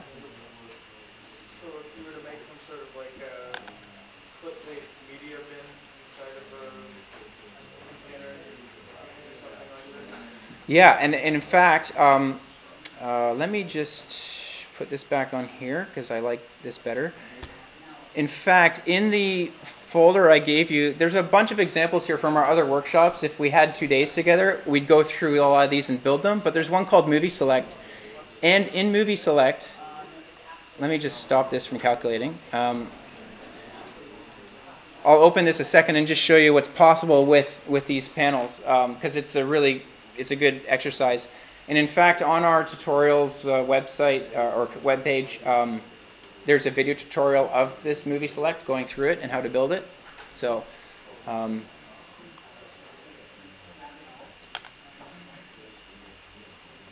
okay, so this Movie Select here, I have to specify a folder. So what I'm going to do is go to my movie folder,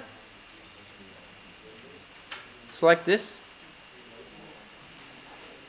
and this is a folder dat.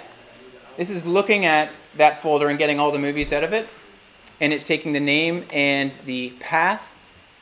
So this folder dat gets all sorts of information. We just need the name and the path. And this is a dynamic system, so it automatically loads every single movie in here into these components. And this looks complicated, but I can build this with you in an hour if we had another hour. All right? And the workshop video is only an hour long, and you'll get through it, and voila. So if I go up here, it's been laid out as a container here. So if I view this, it's a floating window. As I roll over it, they give you a little preview. As I click on it, it selects it for the output of this guy into a main viewer. Right? So I have a viewer here and a movie bin. And if I go up another level, I've set them up here like a control surface. Right? So I put my viewer on top of my things, and if you have a different folder of images or movies, you can just point to that and it'll dynamically load them all, and you can just click through them. So, yeah. Or you can set up for the projectors or the screen. I want to do that right now because we only have half an hour left. So it's basically, yeah, I'd like to do that now. So it's a good time. There's one more thing before we get onto that is about optimization. Why is this not playing forward? Okay, there we go. This only takes a minute, so I'll go through it. If you go to Dialogues and go to Performance Monitor, this thing is helpful for finding out what is slow in your system. And you see that I'm at 40 frames a second, so I'm dropping frames. If I click Analyze here, it tells me everything that happened that frame, and I can see what happens, what takes a lot of time. So it's a little bit gory, but if you look up here, it's like, okay, this facet SOP is taking a long time, and this noise SOP is taking a long time. So these guys here are kind of offenders. They're kind of taking a lot of my frame rate. So I might try to do that in a different way, or I might try to reduce the number of points or something like that. But you can really find out where the problem is in your file with this dialog. Even more cool way of doing it is something that Greg built. Greg's CEO and president of Derivative. It's in the palette, so I'm going to reopen the palette, which is this icon here underneath File. And under Tools, he has something called Probe. I'm going to drop Probe in here. It takes a little while. It's a bit of a big system. Okay. So Probe, to open Probe, once you have it in your system, it's just Control-P. Now this is a visualization of my entire project. I'm currently at the root. Okay? So if I just move this over here and maybe I'll just do this. Can I do this? Here. So I'll go to the home here. I've got a lot of stuff going on here, but you'll see that these nodes are in the same position. See those 3 nodes? Match up with this, right? So if I click on this one and go inside the container component, there's what we were doing this morning. If I go inside project 1, this is there, right? Okay. So you can see that, wow, down here, this base comp down here is really killing my performance. So if I move down here, where is that? Sorry, it's kind of hard to do with two windows, but this base comp is killing my performance, and that's because I have this guy in here, right? So let's click on that again, and click on the inside. So inside, it again tells me the noise SOP, attribute create, and facet SOP are kind of the biggest offenders, right? And this is a really fast way of just kind of identifying the problem areas. Now these ones that aren't cooking means that they had a very high cook time, but they're not cooking every frame, so it doesn't matter. It's just when I first laid it down, or maybe it calculated once because I changed the parameter, it took a while. But they're not cooking every frame, so it's fine. What's this one here? Another container comp. This is the probe itself. So now I'm probing the probe, which I don't know if that's legal. Yeah, okay. That's inside the probe. So anyways, it's a good tool to remember. Where did I put it? Here. I'm going to remove it now. It does use up a little bit of time, but it's a good thing to quickly find out where you want to optimize your file. So let's talk about how we actually want to output this to a projector. I'm going to go way up here to the very root of my project, and I have a couple things here. I have my project here, and I'm going to import another facet sphere, because I love this guy. Will that save your published parameters? Or you have to update the... It didn't. No, I didn't have it, so I have to resave it, because we saved it before I had those things. Yeah, good point.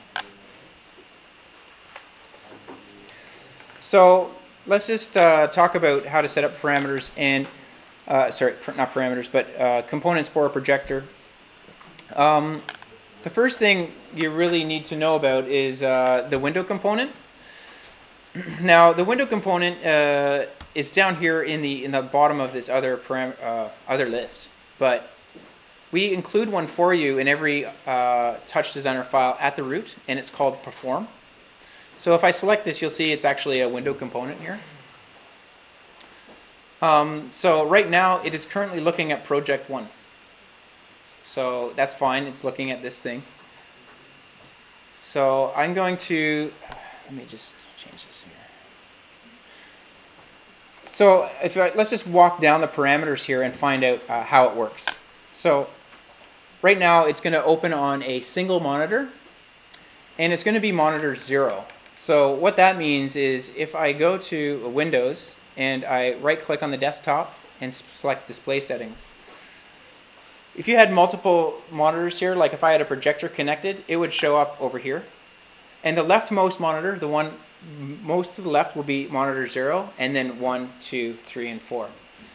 You can disregard the numbers that Windows supplies, like 1, 2, and 3. They do not matter. It's basically the left to right is how they are enumerated in TouchDesigner.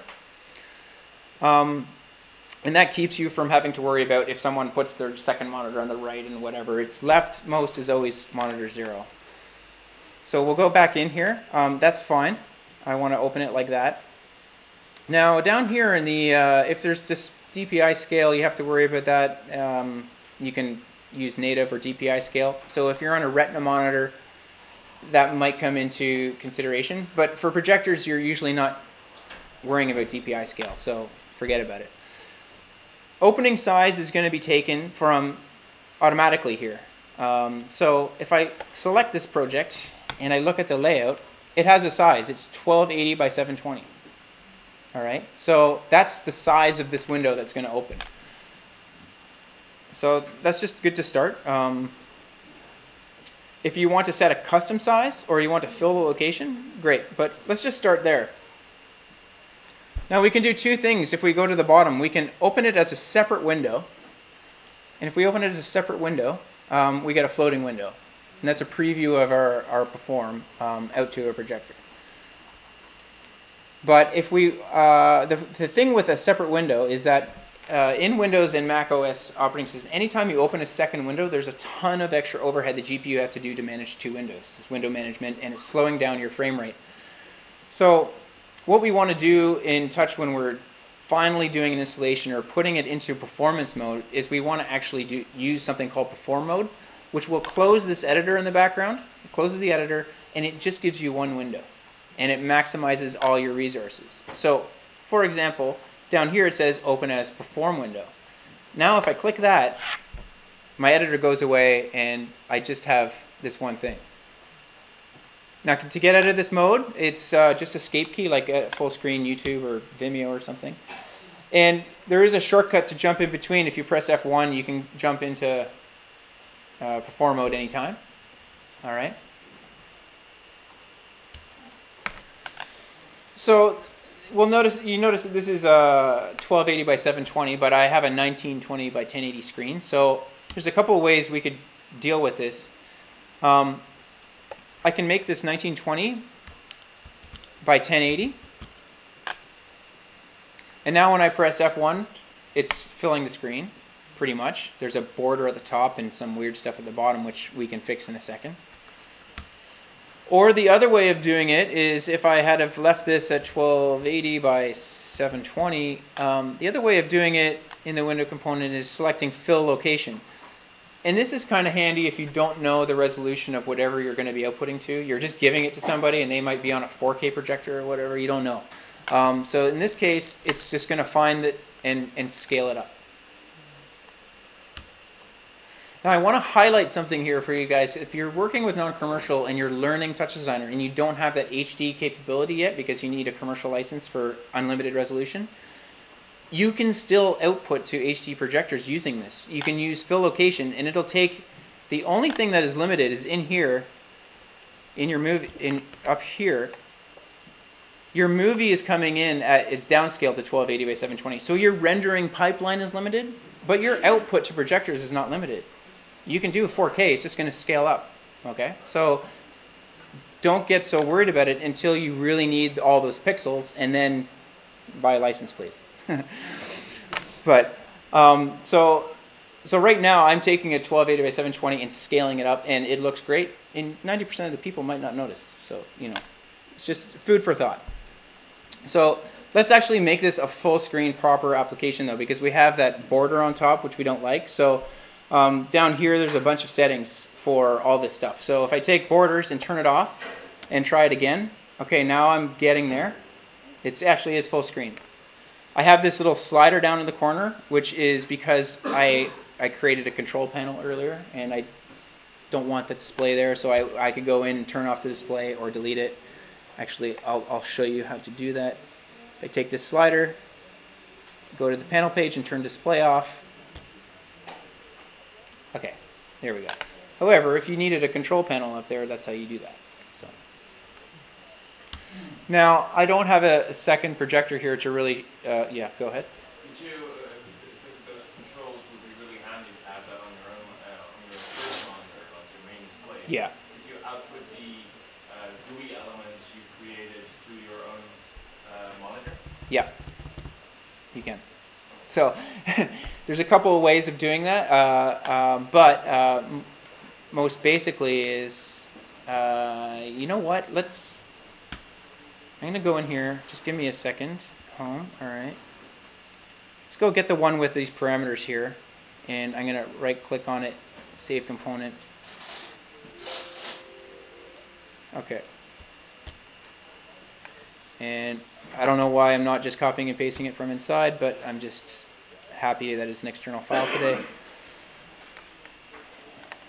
Why is it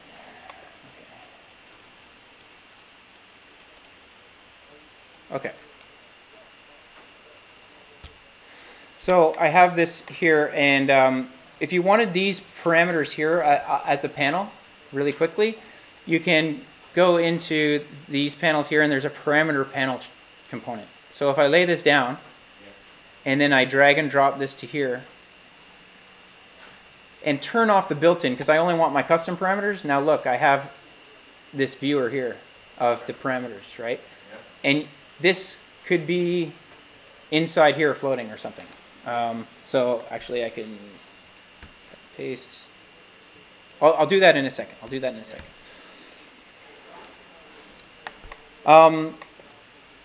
Okay, so back to this. If I'm outputting right now just to my single monitor. Now, if I had a second projector, I would change this to monitor 2.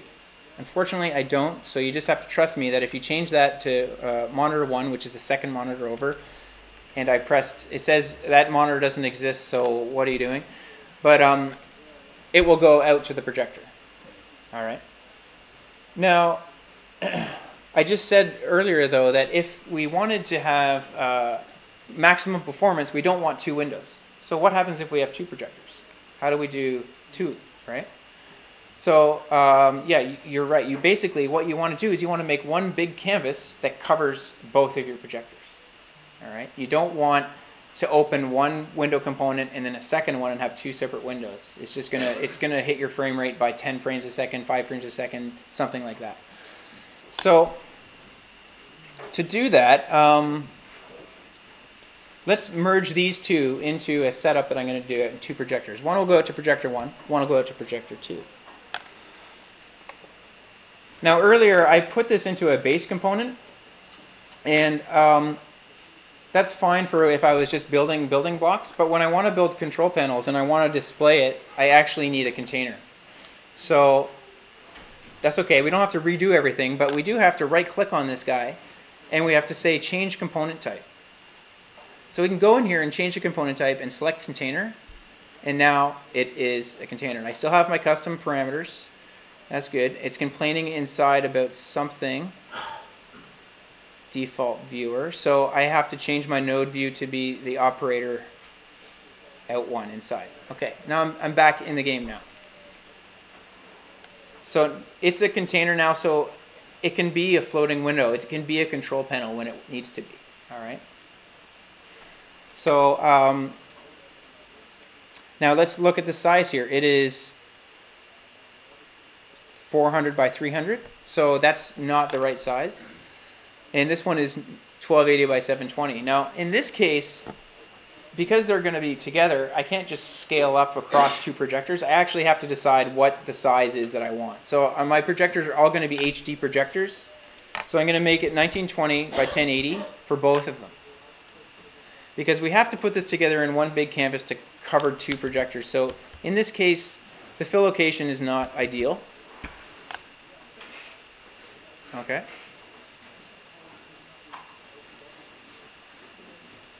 I'm just going to make this a little smaller because it's huge for some reason. Okay.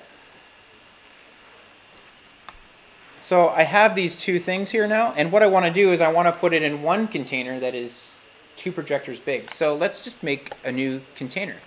I'll make a new container component, and I'm lazy with math, so I'm going to do 1920 times 2. So it works it out for me. And then the height is 1080.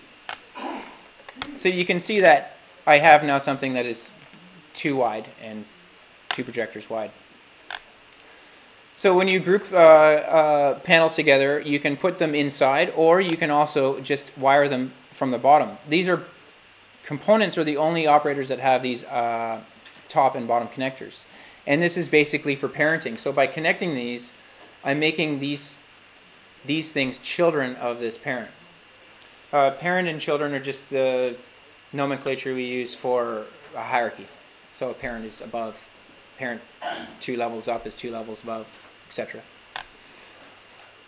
So now I have this guy on the left, and this guy is also just sitting there behind it. It's in the same position. So I have a few options. I can select it, and I have controls for, why is it not, I can't see this here.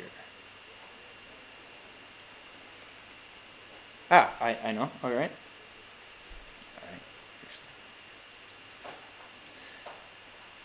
It's better, I need to look at the panel and use a background. I have to set the background of this container. I kind of forgot a step there. So this container here is already set up to look at the background top, but this one is not looking at the background top. So inside I had this thing called out1. So I can just say use out1, and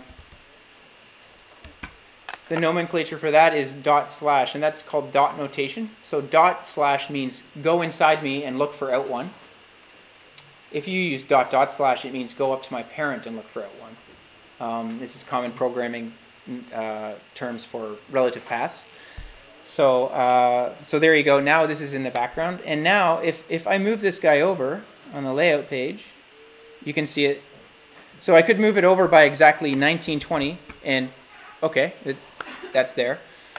There's another way of doing it though that I like better, and that's by going to this guy, this container up here, and checking out the children page. And this is basically alignment options for your children.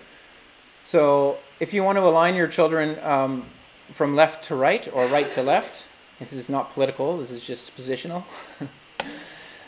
You can just say left to right and you get them automatically set up, and you don't have to worry about changing the size later. It's just automatically going to do it for you. So if you change the size later to 4K, you don't have to go in there and put that number to 4,000 pixels over to the right. All right. Interestingly enough, do you remember the movie bin that I showed you and all the movies were laid out? I didn't manually put those down. I actually just used this grid rows option here. Align them all in a grid, and it automatically fit them into a grid. So there's a lot of cool alignment features there. Now it's picking which one's on the left and which one's on the right based on their name. It's alphabetical, so facet comes before project, so it's kind of automatically putting them that way. But you can override that using the align order parameter. So align order will, if I put this to make that 2 and make this 1, then it'll order them in that. And it's probably a better idea to explicitly set that, because then if you rename your thing later on, it might move things around on you unexpectedly. So now that I have this double wide window, which is too big for my screen, but what I can do is now go to my perform window and just set that. Now if I open it as, see, it's going to say you don't have a monitor over there, so you can't really do that. And the other thing you need to be aware of is the location is no longer a single monitor. You do have to say all monitors, because you're going to address all the monitors. So there's a few moving parts here, but everything is really held in this window component. So with all monitors, can I do perform mode? Nope. Well, I haven't had a crash in a workshop in at least 8 months, so that was pretty good. Anyways, so the moral of the story is try to have that projector set up before you press perform mode. And you're recording and you're doing 100 things, so yeah, that was a... Is there an autosave function? A control S. So that's why those numbers increment so quickly. Yeah.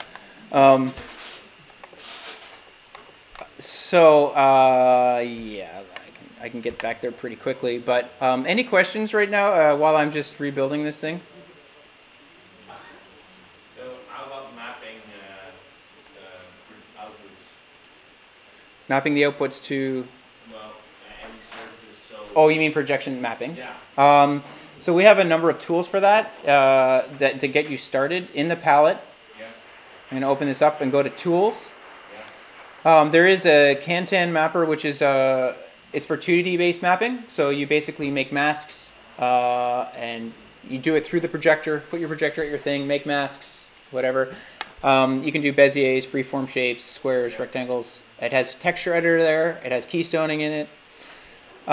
In fact, actually, just for basic keystoning tools, there's something called Stoner here. And Stoner, if I take this in and plug it in and open the Stoner window, this is a keystoner built into Touch. All right, that's simple keystoning, but we also do grid warping. So you can do this kind of stuff with Béziers, or you can make it linear. You can, do all this. You can add another row in here. All right, so all this stuff is built into Stoner. the Cantan mapper has that also sort of built into it as well, but the Cantan mapper will allow you to build these masks and set textures. So, for example, if I open the Cantan window, and I'm going to create a freeform here, rectangle, and then I'm also going to do a freeform down here, which is this. All right, and then I'm going to project a banana onto this guy. Whoops, sorry. I actually have to, where'd my banana go? There it is. I put it in the texture parameter here and turn it on. And maybe another movie here. Actually, I'll be lazy and grab this guy.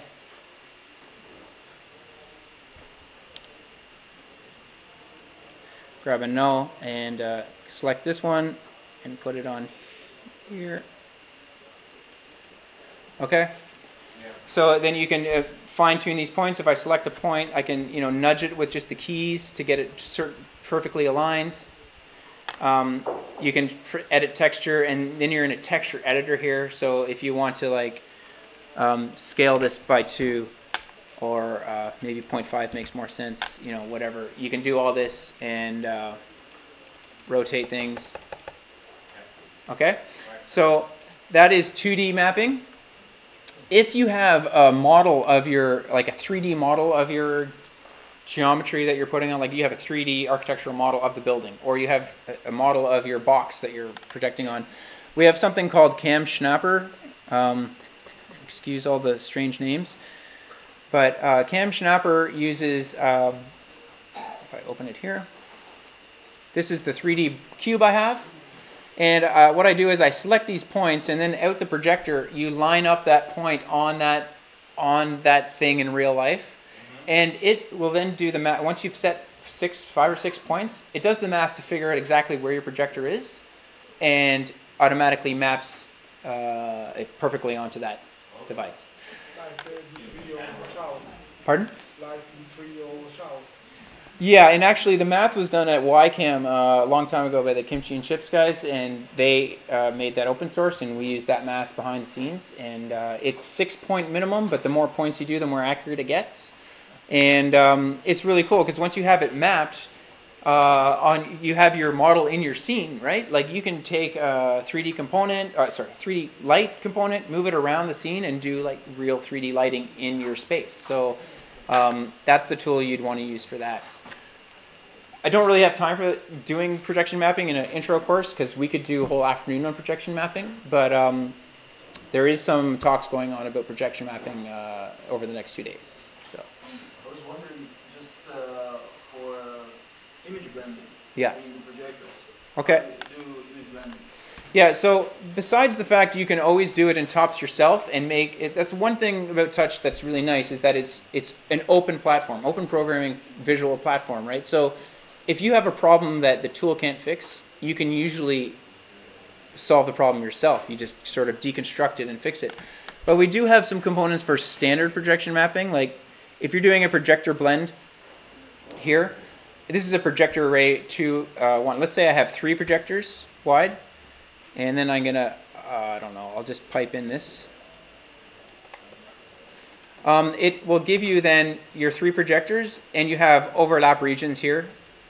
And you can adjust the hue, saturation, value, luma, gamma for every projector to get them lined up. But this is just for grid format. It's not going to do dome blending, for example. All right. So in dome blending, we don't have a built-in thing to do that. There are some stuff in our forum though, and also what else? There's definitely some examples on our forum. There's a couple of people that have put out applications that do it. So, and check that out. So, just before we break, because we're running out of time, I do want to say one thing about where to get more help and how to keep on going with Touch. So, remember, every single operator has the help right here. This question mark will take you to the help for that operator.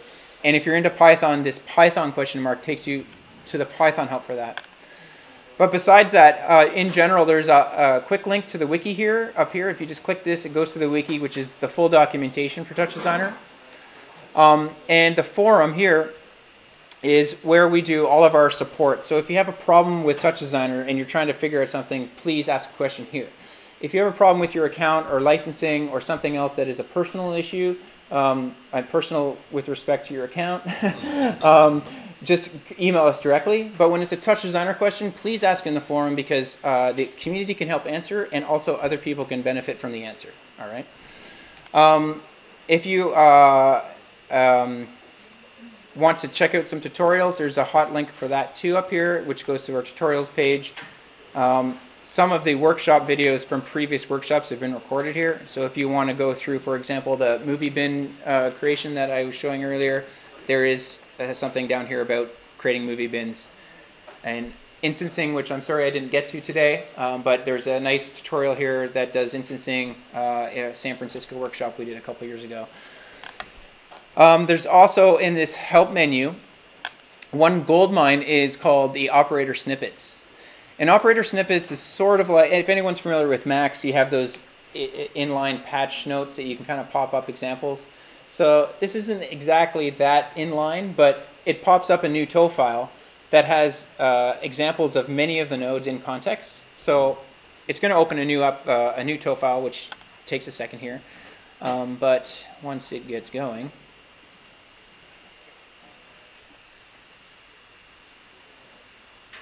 you'll see the familiar op create dialog.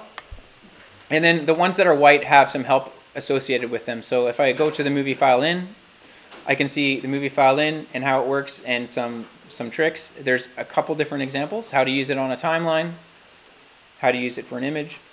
If I go to chop, for example, maybe the timer chop is a good example, because there's tons of examples here. How to use text per segment, for example. Or cycle and alert. How to use the timer chop to cycle something and give you an alert every time the cycle is over. These sort of things. So if you're curious about how to use an operator and want to see it in context, here's EtherDream. EtherDream has an example for using lasers. And it even comes with a laser preview that's being rendered in SOPs. All right? So you can get started quickly by checking out op snippets. One thing I will caution, though, because you're opening another file, if you're on a laptop, you're going to be running two TouchDesigners at the same time. So when you're not using this, you can minimize it so it doesn't cook and take up your resources. Or you can use this power button up top. And this power button will turn off all the cooking and calculating so your computer doesn't overheat when you're running 5 instances of TouchDesigner. The last thing I wanted to say was just how to keep in contact with us, and basically if you want to see what people are building with TouchDesigner. So first and foremost is obviously our website. We will highlight some things on the homepage, but if you go to the bottom of the homepage here, there's a news archive. And this has all the stories that we've done over the years of what our customers have been building with TouchDesigner, and it's amazing work. If you go to the blog, there are longer format articles, which usually include, interviews with the artists and designers, and they talk about how they use Touch and what features of Touch help them. Might give you some idea of how they're accomplishing certain things. This thing is crazy. This is Alien Covenant. It's like 96 screens on set, like insane stuff that we have no idea that they're building it until they tell us, hey, look what we built. I mean, insane stuff. So it might give you some inspiration and just give you an idea of what is possible with TouchDesigner. And to that note, for more help, the Facebook help group is an amazing resource. So it's just facebook.com groups TouchDesigner help. It was started here in Europe by Richard Burns from UK, so a lot of the people on here are on your time zone, so it's really good for you guys. Post a question, jump in, and people will help you through things. There's also a Slack channel. I'm going to leave this up if anyone wants to take a picture of this or copy these down. And the Slack, this is just to join. The Slack channel for TouchDesigner is pretty active, and you can ask questions directly of people that you might not have access to otherwise. A lot of the people giving talks here are here helping people all the time. So it's a pretty cool way of getting some really fast help when you're in a jam. And then just for us, I mean, if you want to know what people are building with TouchDesigner, we also have a Facebook page, facebook.com/TouchDesigner. You can see what people are building, and if we have events coming up, please, not now. And things that are going on, laser show reel from, this is Scalar, the thing that I was talking about the other day. It's pretty beautiful. We're also on Twitter at OneNull1. If you prefer Twitter and you just want to see when their events are coming up, see what people are building. And for those of you on Instagram, also Instagram/TouchDesigner. Just a bunch of pretty pictures and sometimes some interesting behind the scenes looks. If I were you guys and wanted to go deeper and wanted some new tutorials, I would check out Matt Regan's website, MatthewRegan.com. He is an amazing teacher, and he has this website that is an epic resource of TouchDesigner things. If you want to get started with Python, he has an entire section of the site devoted to starting with Python from ground one, from print hello world to writing extensions, and in the TouchDesigner context. So it's relatable. So I'd really recommend his site. And of course, you can always contact us directly if you want help with something, and we can point you into the right direction. So it's amazing how quickly 4 hours can go. We didn't even have that break that I was talking about. But thank you for sticking in there. And if you have any other questions, hit me over the weekend and over lunch, and I'd be happy to help you. And I'd also be very interested to see what you guys do normally and what you're interested in using TouchDesigner for, because that helps us and helps me understand what you guys want to do. So introduce yourself and dive in. So, thank you.